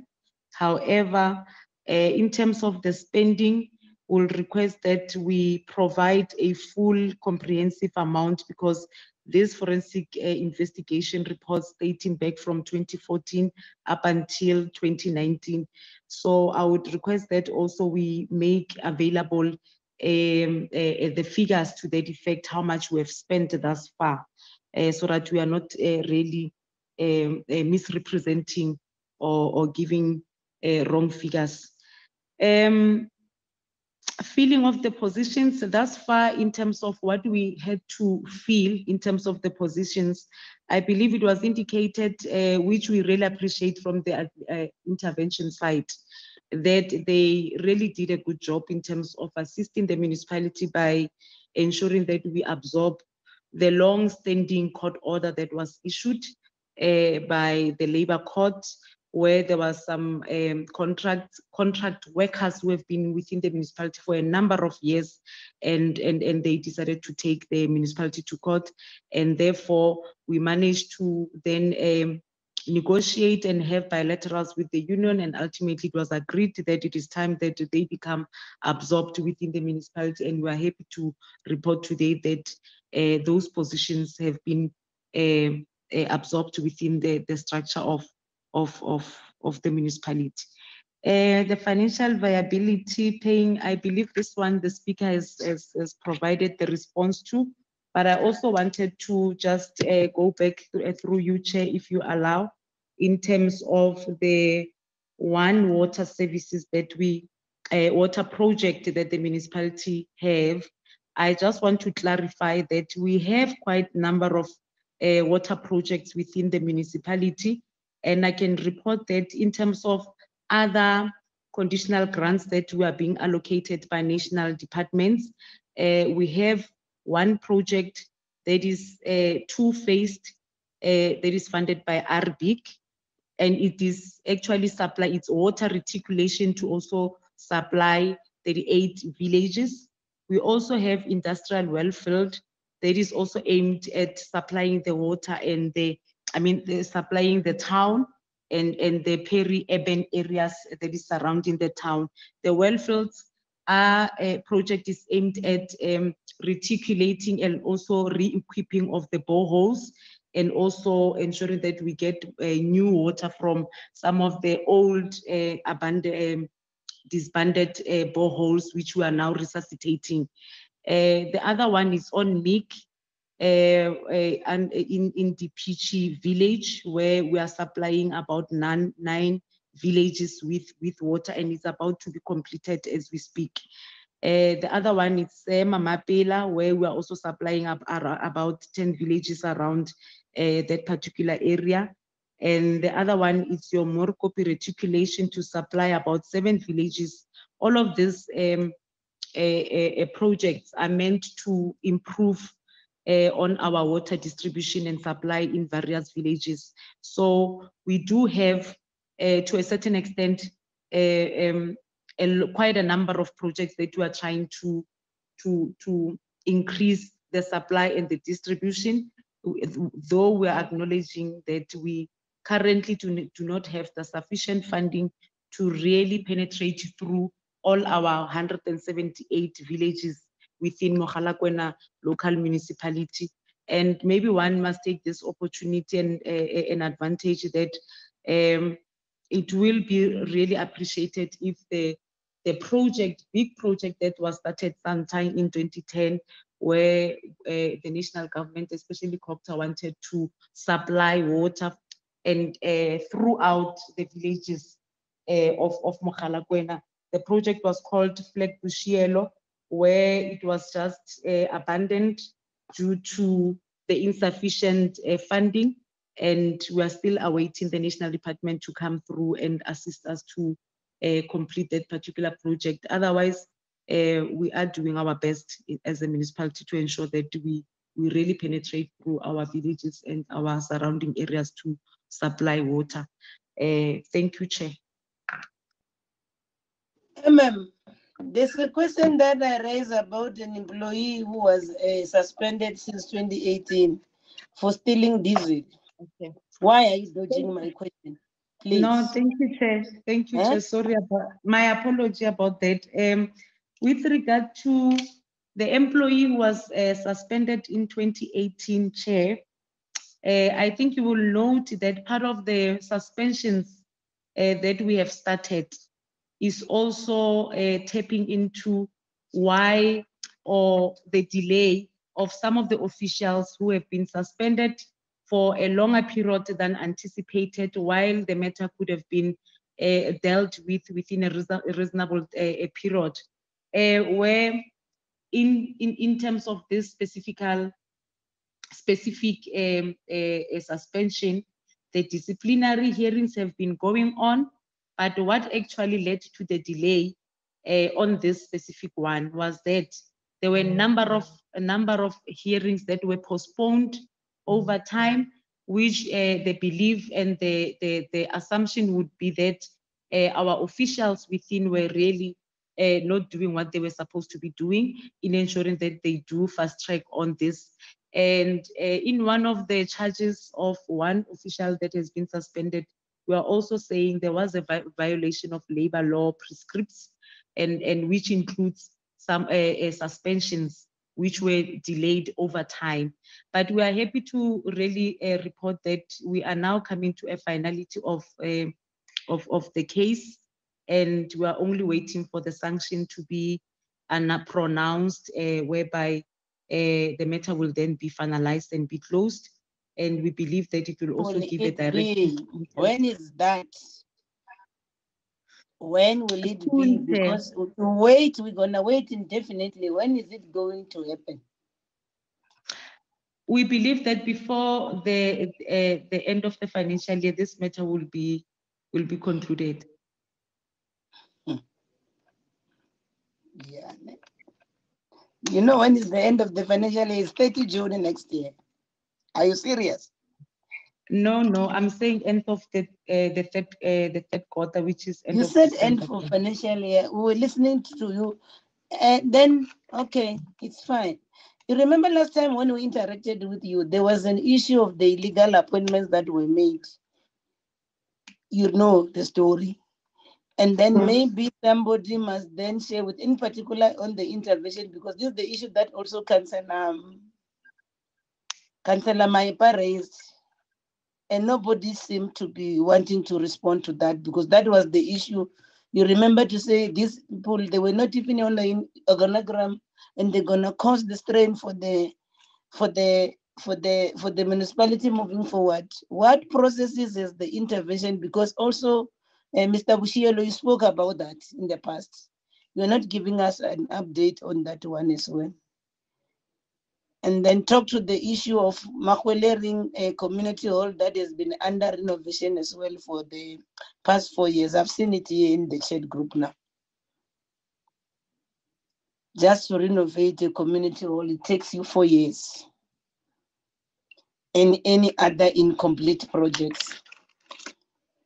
Because the thing that is not coming, we didn't see it in a report. Earlier in Tzanini, if in our meeting with Tzanini MEC, you remember Tzanini was able to account for all incomplete projects. Will you do that in writing, to share with us the status of your incomplete projects and the lifespan of them? For how long have they been incomplete? We will share that in writing, Chair. Okay. The PDO of Salga, you must ask Councillor Shai to come back, because we are going to go to the next item and we want Salga's view input. I see he has just left. Maybe it's the network one. Can I hand over to the administrator, then the MECs to wrap up on Mokalakwena, as if there are matters that they want to raise as part of the follow-up, so that we can deal with our next item on the agenda? It's you, yes, Mr. Bushielo.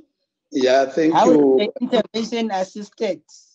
With regard Thank to you. There is a question in terms of whether there is a stability in Mogala as far as labor is concerned.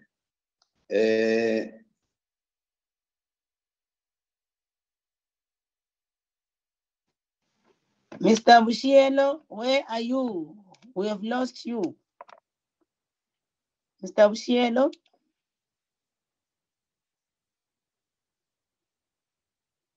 Mr. Bushielo? Colleagues, it's only me who can hear him. We also No, can't we hear you. also can't hear. It looks like he's disconnected, Chairperson. We'll try and locate him. Okay. The HOD wanted to say something. Yes, initially, Chair, I wanted to assist and While you are respond. assisting, while you are yeah, maybe you can respond on the issues that he was supposed to also respond, so that we save time. Okay, thank you, Chair. I think quite a number of issues were properly responded to by the MM and the commitment to submit a detailed information in writing, especially with regards to the financial recovery plan. And the cost implications on all the forensic investigations. I'm covered on the issues. I'm partly covered, Chair, with the stability on labor relations issues. But just to add, and I suspect that's what Mr. Bushielo was probably going to add, he's back now, Chairperson. One of the issues that was a contributory factor to instability in the municipality was also the displacement of some of the officials, the overtime related issues, as well as the non-functionality of the labor forum, the local labor forum. Now, after the intervention, the local labor forum was resuscitated, and because now there is a platform for engagement, that is also one of the reasons why the labor-related issues have since improved.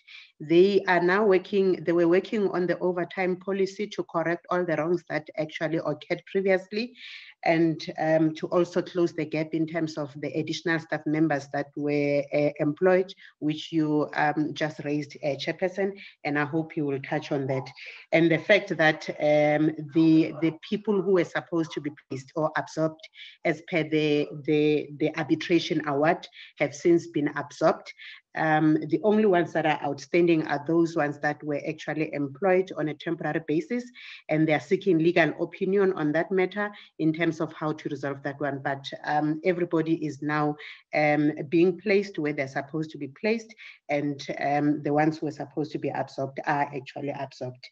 Chair, lastly, before I hand over to Mr. Bushielo, I would humbly request, I know the chairperson had already made a ruling on the matter, which relates to financial viability. I would want to request, chairperson, that the detailed written information be submitted together with all the information, and not necessarily tomorrow, as the chairperson had requested the speaker to do, because it's a detailed information and they still have to put it together. That would be my last input, Chairperson. Thank you.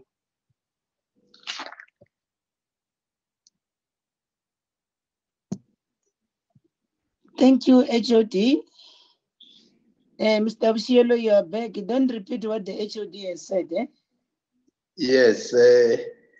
Yeah, just to reiterate that the labor relation matter has been stabilized, but just to name key issues that can be a problem, like there is still an issue of pump operators.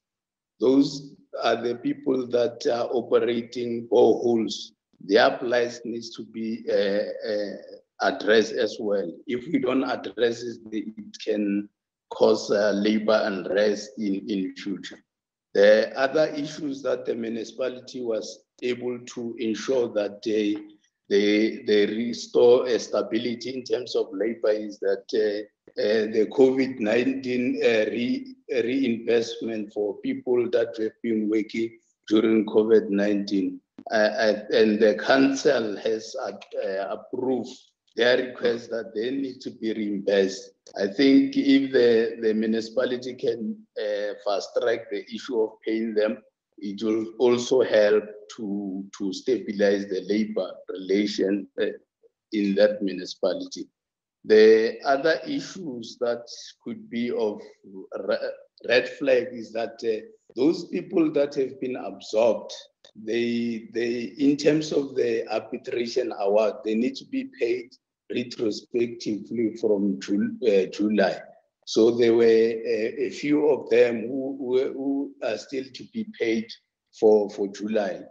Currently, the municipality is still assessing the cost of this payment so that they can be able to pay these workers. I think what the workers wanted is that they need a certainty. When are they going to be paid? If the municipality could say that they will pay them in April, they don't have a problem.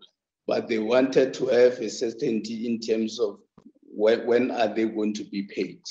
So I think that's in terms of the labor relation. But let me just also emphasize the issue of the financial recovery plan. The financial recovery plan is three-phased. Just in summary, the first phase is about the financial rescue. In that financial rescue, we have identified some immediate actions that needed to be done. There are 6 key areas that we have identified in those phases. The first one being that we need to ensure that the budget is funded. The second one is about cost containment, cash flow management, trading debtors and collection rates, expenditure creditor management, and also ensuring that we reinforce the conditional grants. So in each and every of these, we have created a milestone and a time frame about when are we supposed to achieve. The second one is about stabilization. In the stabilization, we are identifying systems and key policies that will make sure that we could be able to make the municipality function operate optimal. So those are some of the things. If you look at as the MMS indicated that they will share the plan with the portfolio committee members, it is very clearly at the end of the plans, the time frame and the key issues that we wanted to do. That is why I've been indicating that we needed to ensure that the intervention team is also there to ensure that they monitor the implementation. Thank you very much, Chairperson.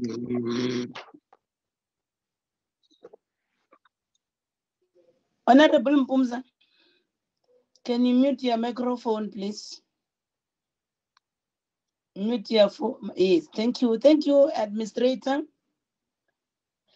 Mrs. Kwati, anything to say as we close on Mukhalakwana? The mayor sent a message that she was struggling with network, but I think the question around the mayor's car was addressed by the speaker. Mrs. Kwati, are you still here with us? Yes, welcome.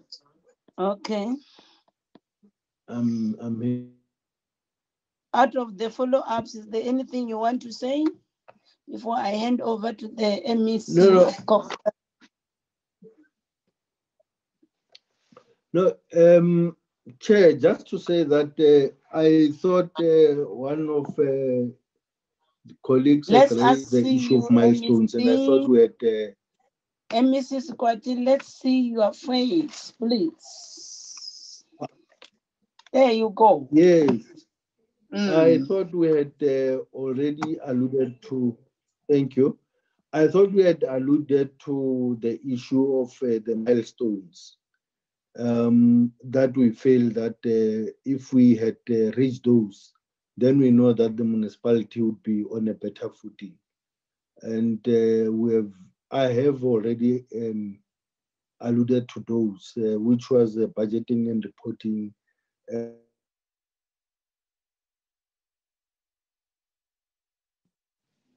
The MEC is frozen. MEC Makamu? MEC squad is frozen. Thanks, Chairperson. Revenue management He's and back. supply chain. Sorry, MEC Makamu is back.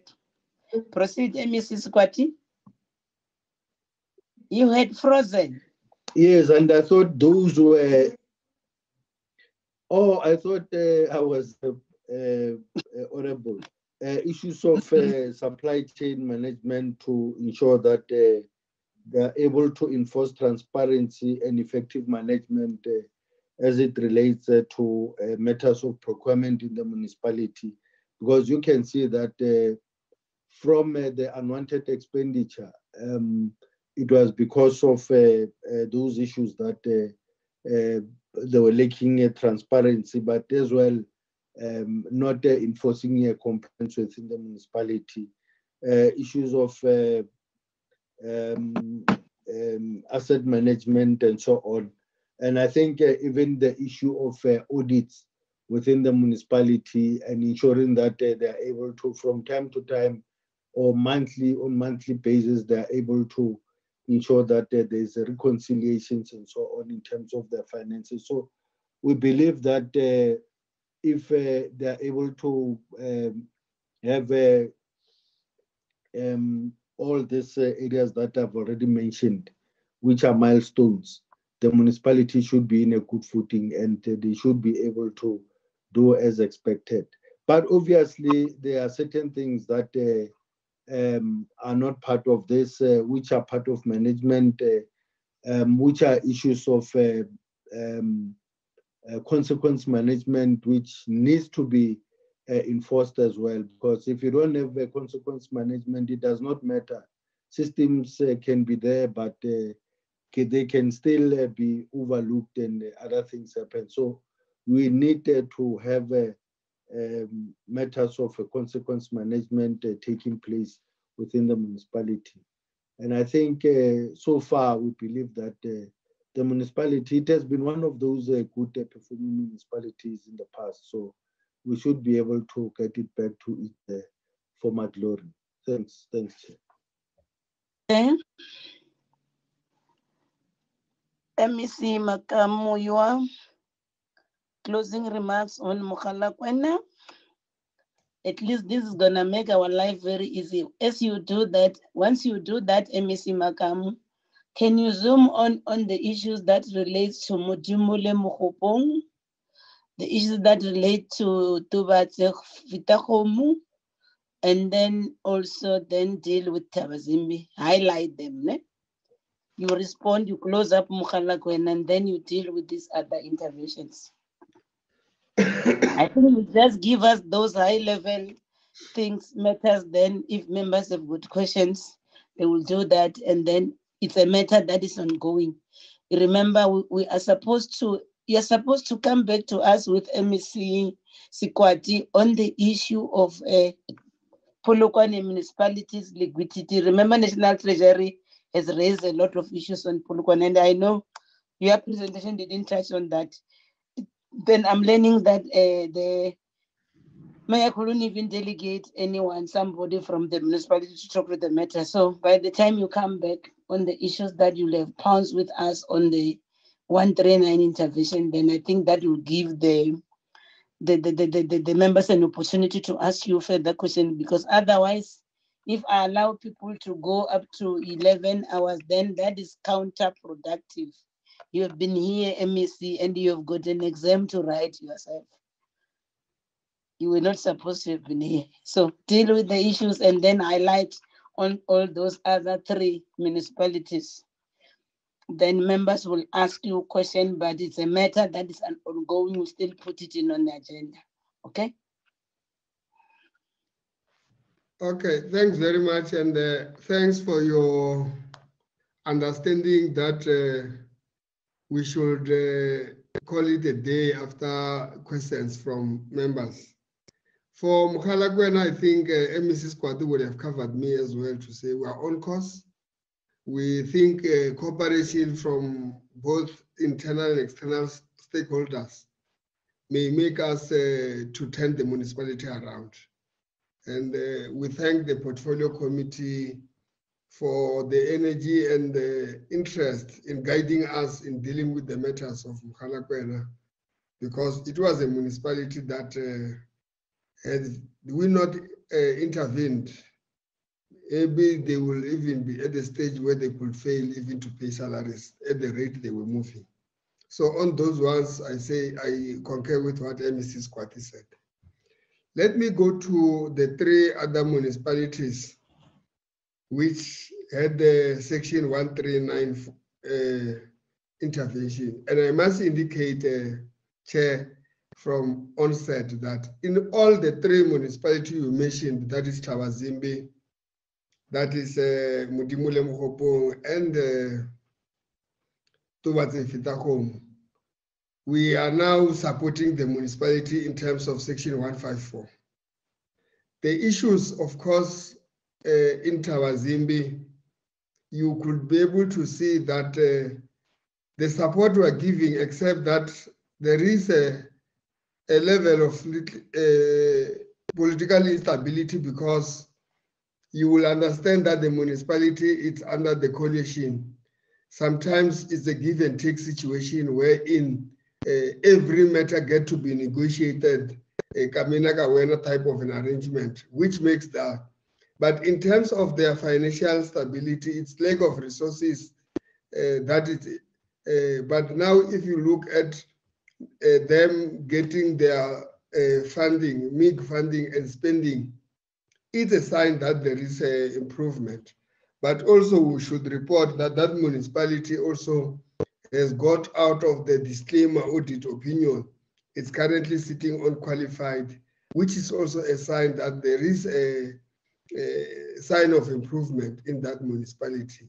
So in the Section 139 ended at the time where we got into the new administration of the 2016 local government, wherein we were supporting them in terms of Section 154.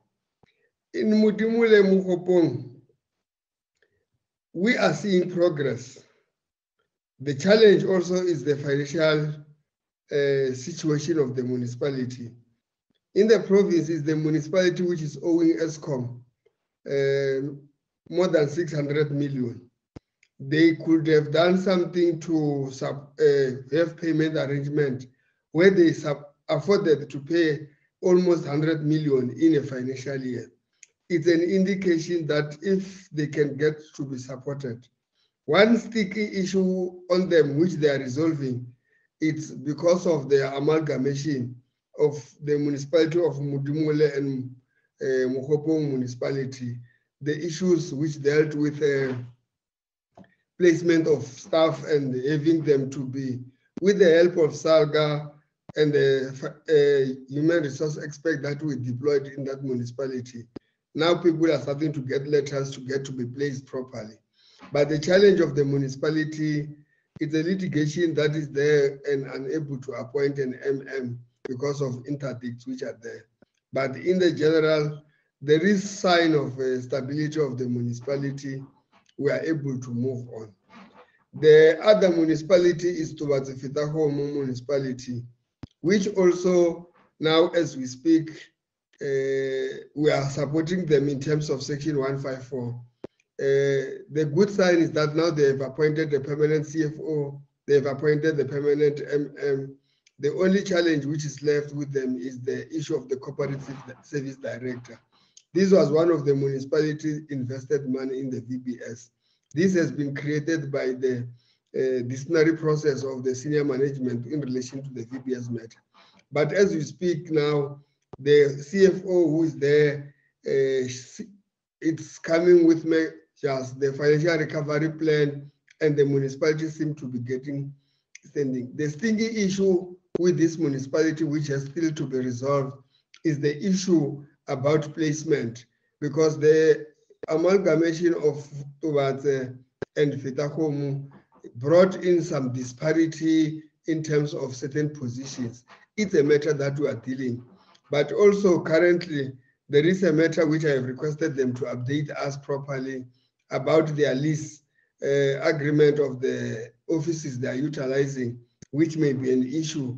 But we have requested them, and I think myself, HOD and Treasury and Public Works will try to assist the municipality more to ensure that they resolve the matter amicably without necessarily causing serious challenges because of the lease agreement that they have signed.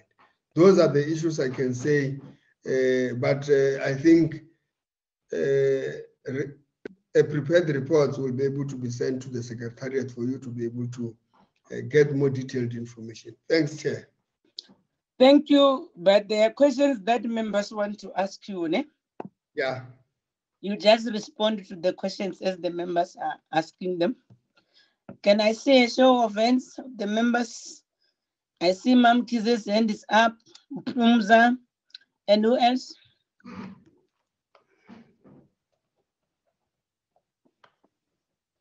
Is the two thus far? Let me allow you to do that. No, Chair. No, Chair. I'm not ending up. I'm fine. Okay. Yes. Honorable Mpumza.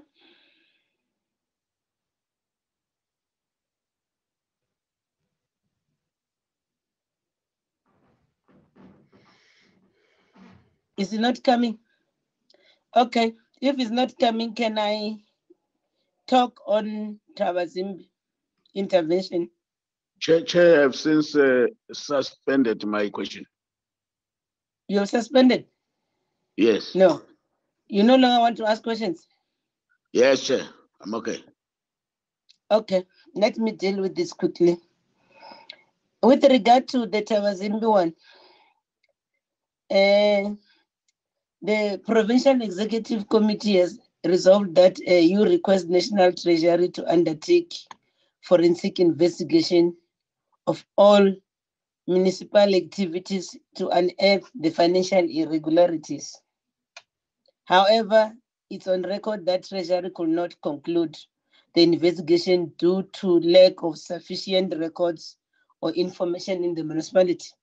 So the question is that what alternative ways is the PEC considered to finalize the forensic investigation? And then the other issue on the matters, as you've said, MEC, following the decision to rescind the PEC resolution to invoke 139 intervention in Tabazimbi because it had not improved the state of the municipality, did the province then complete a close-up report? Is there a close-up report? If the main challenge and lesson learned was the ineffectiveness of appointing of one administrator instead of a team of administrators to support the lead administrator, then why did the PEC then choose to rescind the intervention of appointing the requisite team of administrators? So then the other issue with regard to Mokopong, what is the progress regarding the implementation of the forensic recommendation table to the Executive Committee of Mudimule Mokoponi in September 2019? And then the other issue with regard to Mudimule Mokoponi, what are the factors behind council and the trade unions' resistance against the finalization of the transitional measures resulting from the merge of former Mokopong and the Mudimule local municipalities? And then we want to understand also what are the key areas of the disagreement.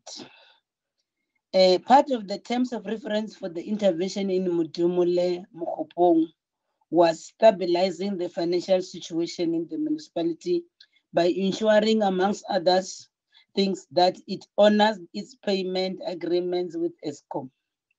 But if you check and read their reports and the AG report, ESCOM's debt has ballooned drastically since the termination of the intervention.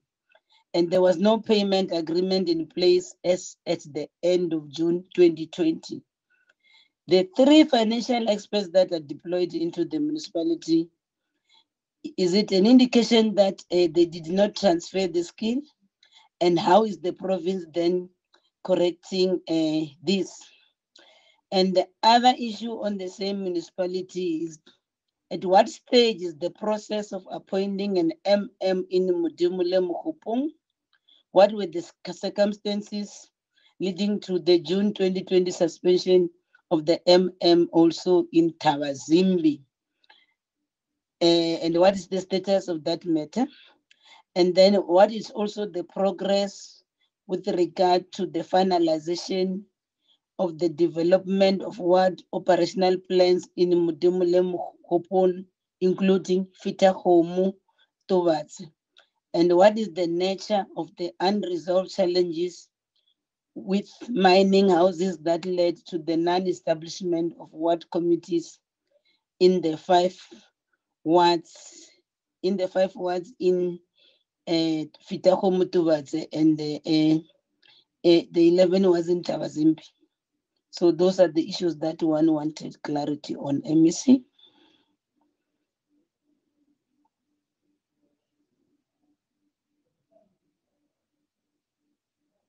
Chairperson. Yes. I think making presentation will have assisted. Because I've read this thing from your presentation, remember? Yeah, because in some instances, if I were to look at the issue of Thabazimbi, the lessons learned, in the report we do indicate what is it that we have learned out of the process, and what are the suggestions going forward. That's why in Mukhala Kwena we did not send a single individual. But I want to request my HOD and the DDG to respond to some of the issues you were raising. If there are some which they will leave, I will come back and take them. HOD and DDG. DDG, then HOD.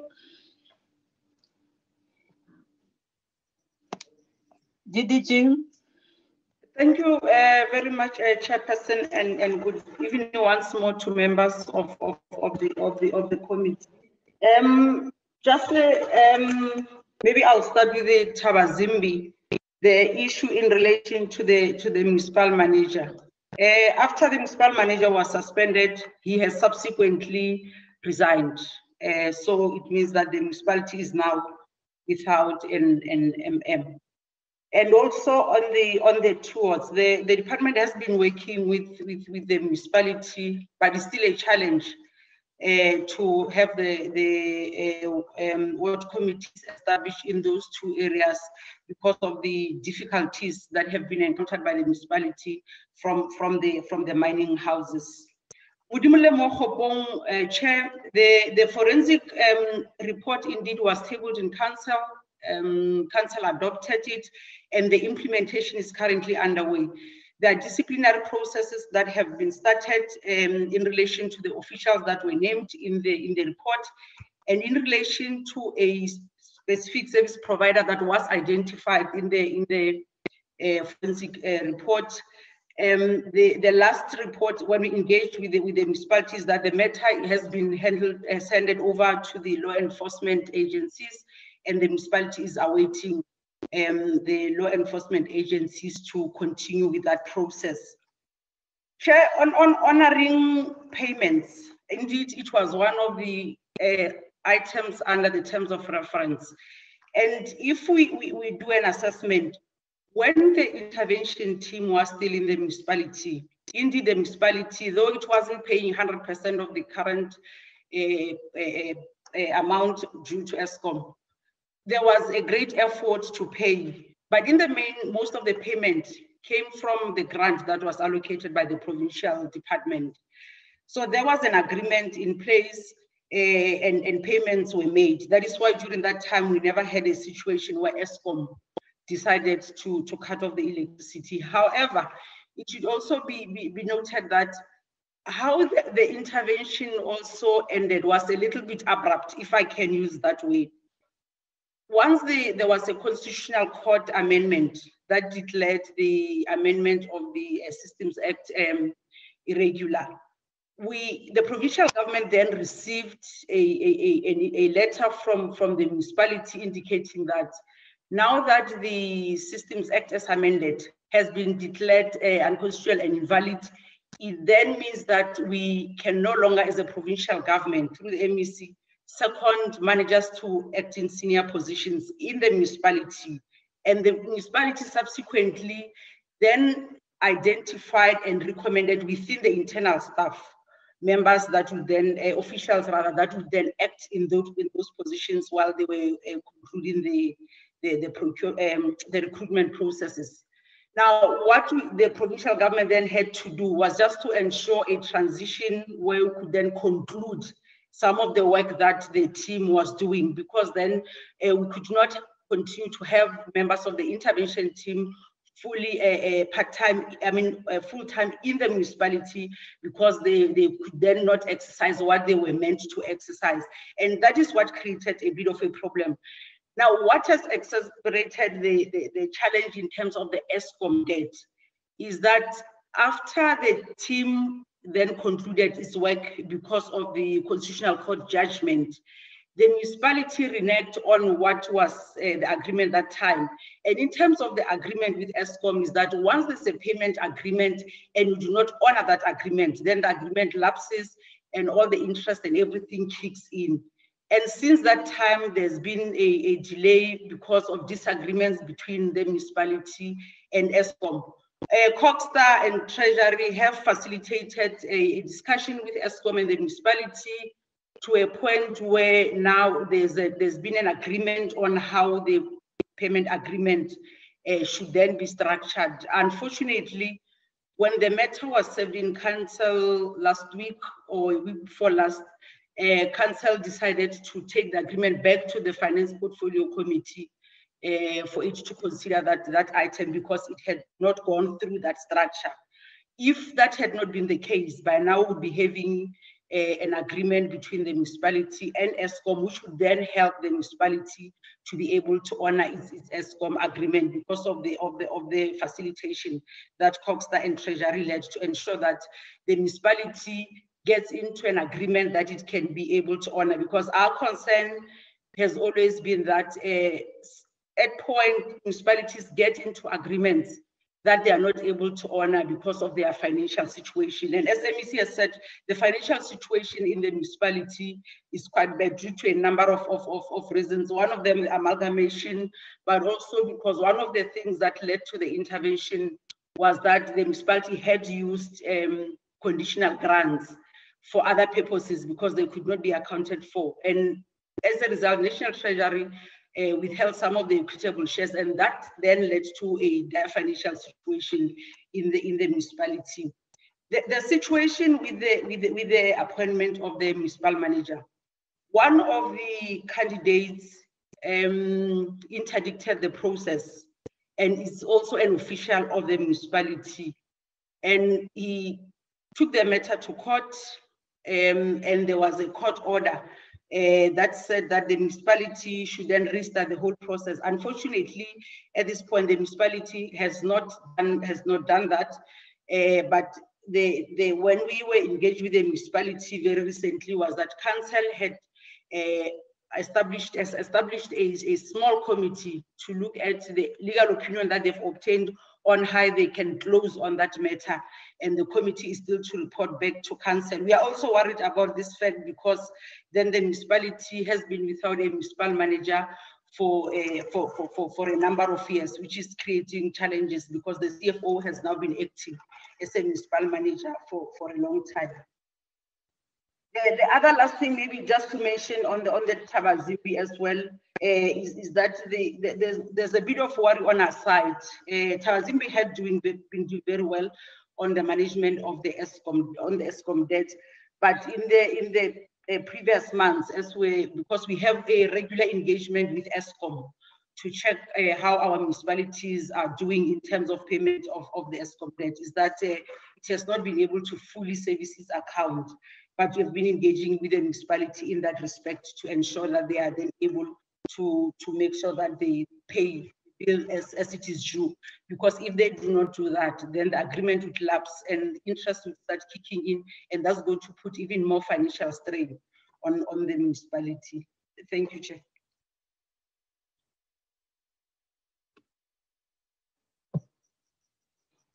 Thank you, Chairperson. Thank you. Yes, proceed, HOD. Proceed, HOD.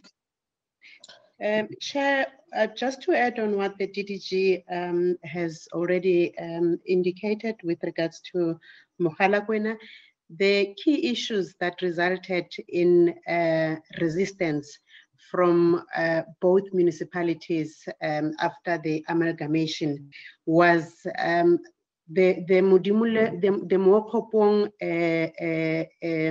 employees were actually traveling to the main center, and they were benefiting financially as a result of that. And they used that to actually make sure that they are not one. And we also had a situation where we had two local labor forums. They were resisting to merge the two. So those issues have since been resolved. Now we have one municipality, we have one local labor forum, and the placement issues, as the MEC has alluded to, have actually been finalized. There are only 4 cases, dispute cases, that they are dealing with regards to the placement of all the officials that were affected by the amalgamation. So those are some of the issues. The other matter regarding the payment, that the ESCOM debt, what was brought to our attention when we had a one-on-one engagement with the municipality that is creating challenges for them financially is the fact that they have fixed tariffs. Their tariffs are the same throughout in all the seasons. And as a result, when that happens, every month they start on a back foot in terms of their collection. And that's what apparently they've been trying to engage the regulator, but they have not been given a hearing by the regulator. They've requested us and Treasury to actually intervene on the matter. Myself and the HOD Treasury, together with the teams, we are working on the matter to try and assist the municipality so that then at least they are able to get the things right. They approached Treasury on this matter to indicate that their equitable share is not enough, and as a result, they are not able to also pay the ESCOM debt. And Treasury, National Treasury has requested them to go back and rework on the organogram and look at what they have, because they are struck them, they actually, the wage bill is far more than what they are able to collect. So those are the things that they are working on to try and assist the situation. But we are hopeful. I engaged the MM as early as yesterday and the mayor to try and understand why the matter that talks to the ESCOM payment agreement did not go through the council and why it was sent back. So they have requested that we intervene. We requested them to actually give us the request in writing so that we can assist on that matter. And Chairperson, unfortunately, I didn't get the questions with regards to Fetako Mutubazi, but the MEC did actually touch on the issues. What is remaining with regards to the amalgamation-related matters in Fetako Mutubazi is the salary disparities as a result of the amalgamation. There were irregular promotions in the municipality, and we then engaged the services of the HR expert that was deployed there, and they were given 2 options in how to address the irregular appointments. One option was to reverse the appointments and recover money that was paid as a result of the irregular promotions. The second option was to reverse the promotion and not recover the money. Now, they have presented these 2 options to council, and the council resolution was that they must then seek a legal opinion on the option that they are opting for. for in terms of how they should then implement their decision or the council resolution on one of those options. So that's the only thing that is still outstanding. They are yet to receive that legal opinion, and once they've received it, then we'll actually monitor the process in as far as the implementation process is concerned. Thank you, Chairperson. MEC, the administrator, all of them, the DDG and the HOD, is almost. My apology, Chair. I think there's one Yes. question you asked. We do have close-up report for the previous interventions in all the 3 municipalities, Tabazimbi, Fitakhomu, Tubatse, as well as Mudimule Mokopong. Thank you. Yes, okay.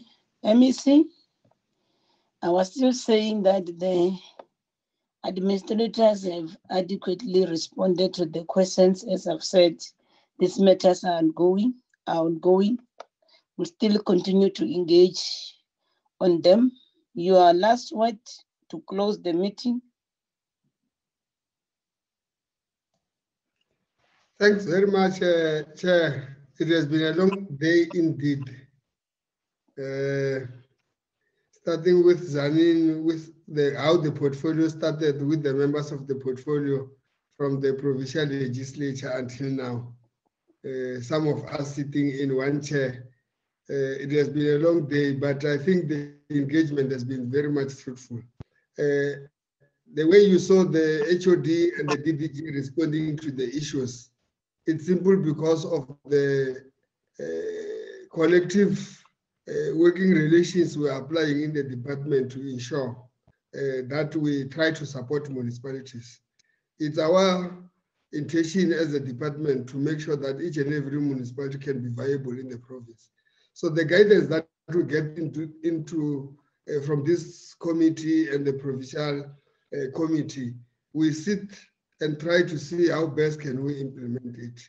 The sooner the matters between the portfolio committee of the parliament and the one of the legislature resolved will help the department, because definitely it can be municipalities which will be the turf where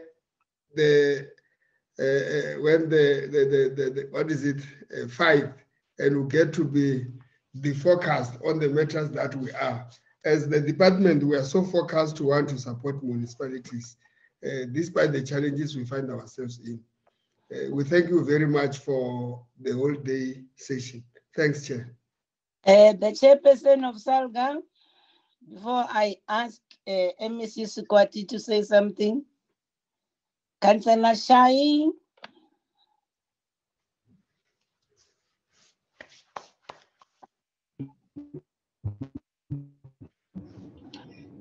Chair, thank you very much. I definitely need to proceed to apologize for joining the meeting late, but equally that I'm joining while I'm driving, and I'm not so sure whether the background. Your apology was tendered by Councillor Mateve. Your apology was tendered by Councillor Mateve. She has been here throughout. Yes. We wanted to see you as your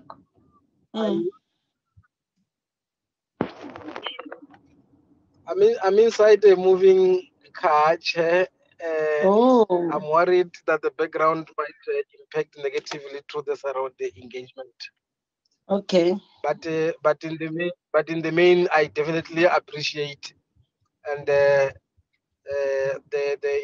input and the engagement as fruitful as they were, and I hold a view that they enhance the support that should be given to municipalities moving forward. Thank you very much, Chair. Thank you. MEC Squatty. Thank you, Chair, and let me join my colleagues in appreciating the opportunity to interact, but also to work together to make sure that we are able to create and support the municipalities that are sustainable, because without this kind of interactions, but also oversight, we would not have municipalities that would ultimately live up to the expectations of our people. Because these are the most important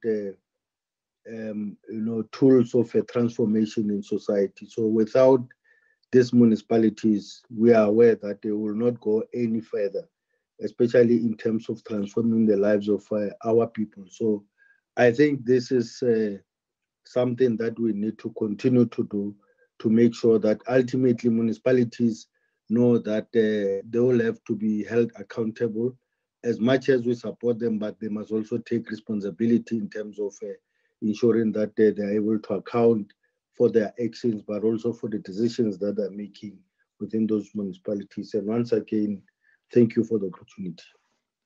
Yes, let me also appreciate the HOD for Treasury.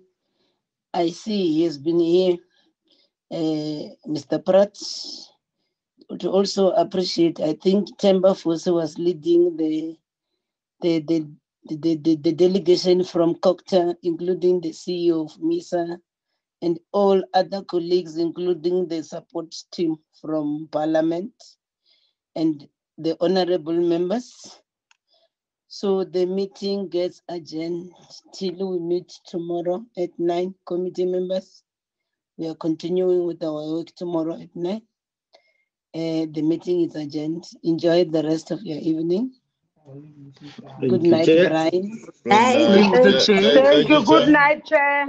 Chair. But Chairperson, Chair. Night. Our Chair. Yes. Tomorrow we are going to the Omotoso as Women's League with the president of the ANC. Send an apology in writing, Okay. Ma'am Keith. All right. Oh, Ma'am Kize Omatoso. Yeah, And then why are you not going to Bushiri? We are going to oppose. We are going to oppose the bail of Amatoso tomorrow with President. I receive, Papa. Bushiri brought him to Parliament, Ma'am Kize. Were you brought by Bushiri to Parliament, Ma'am Kize? Hello. Did Bushiri No, brought you no, to no, no, no, Parliament? no, no. No, I didn't. I was brought by branches in Parliament. Bushiri. I don't know Bushiri. Lila Mamkize. The branches. I was brought by branches. Not by Bushiri. Not by Bushiri doesn't know what is a branch, what is the MC branch. Okay, good night. Ma'am Pena, Ma'am Pena, how are you? Person. How are you? How are you? I'm good. How's my Chairperson. Yes. Chairperson. Tomorrow I'm going for checkup and then maybe I'll finish early and then I will come back. Okay, it's fine then. It's okay. Yes. So, good night, everyone. Rest, man. It's late. I want you to start another meeting until midnight.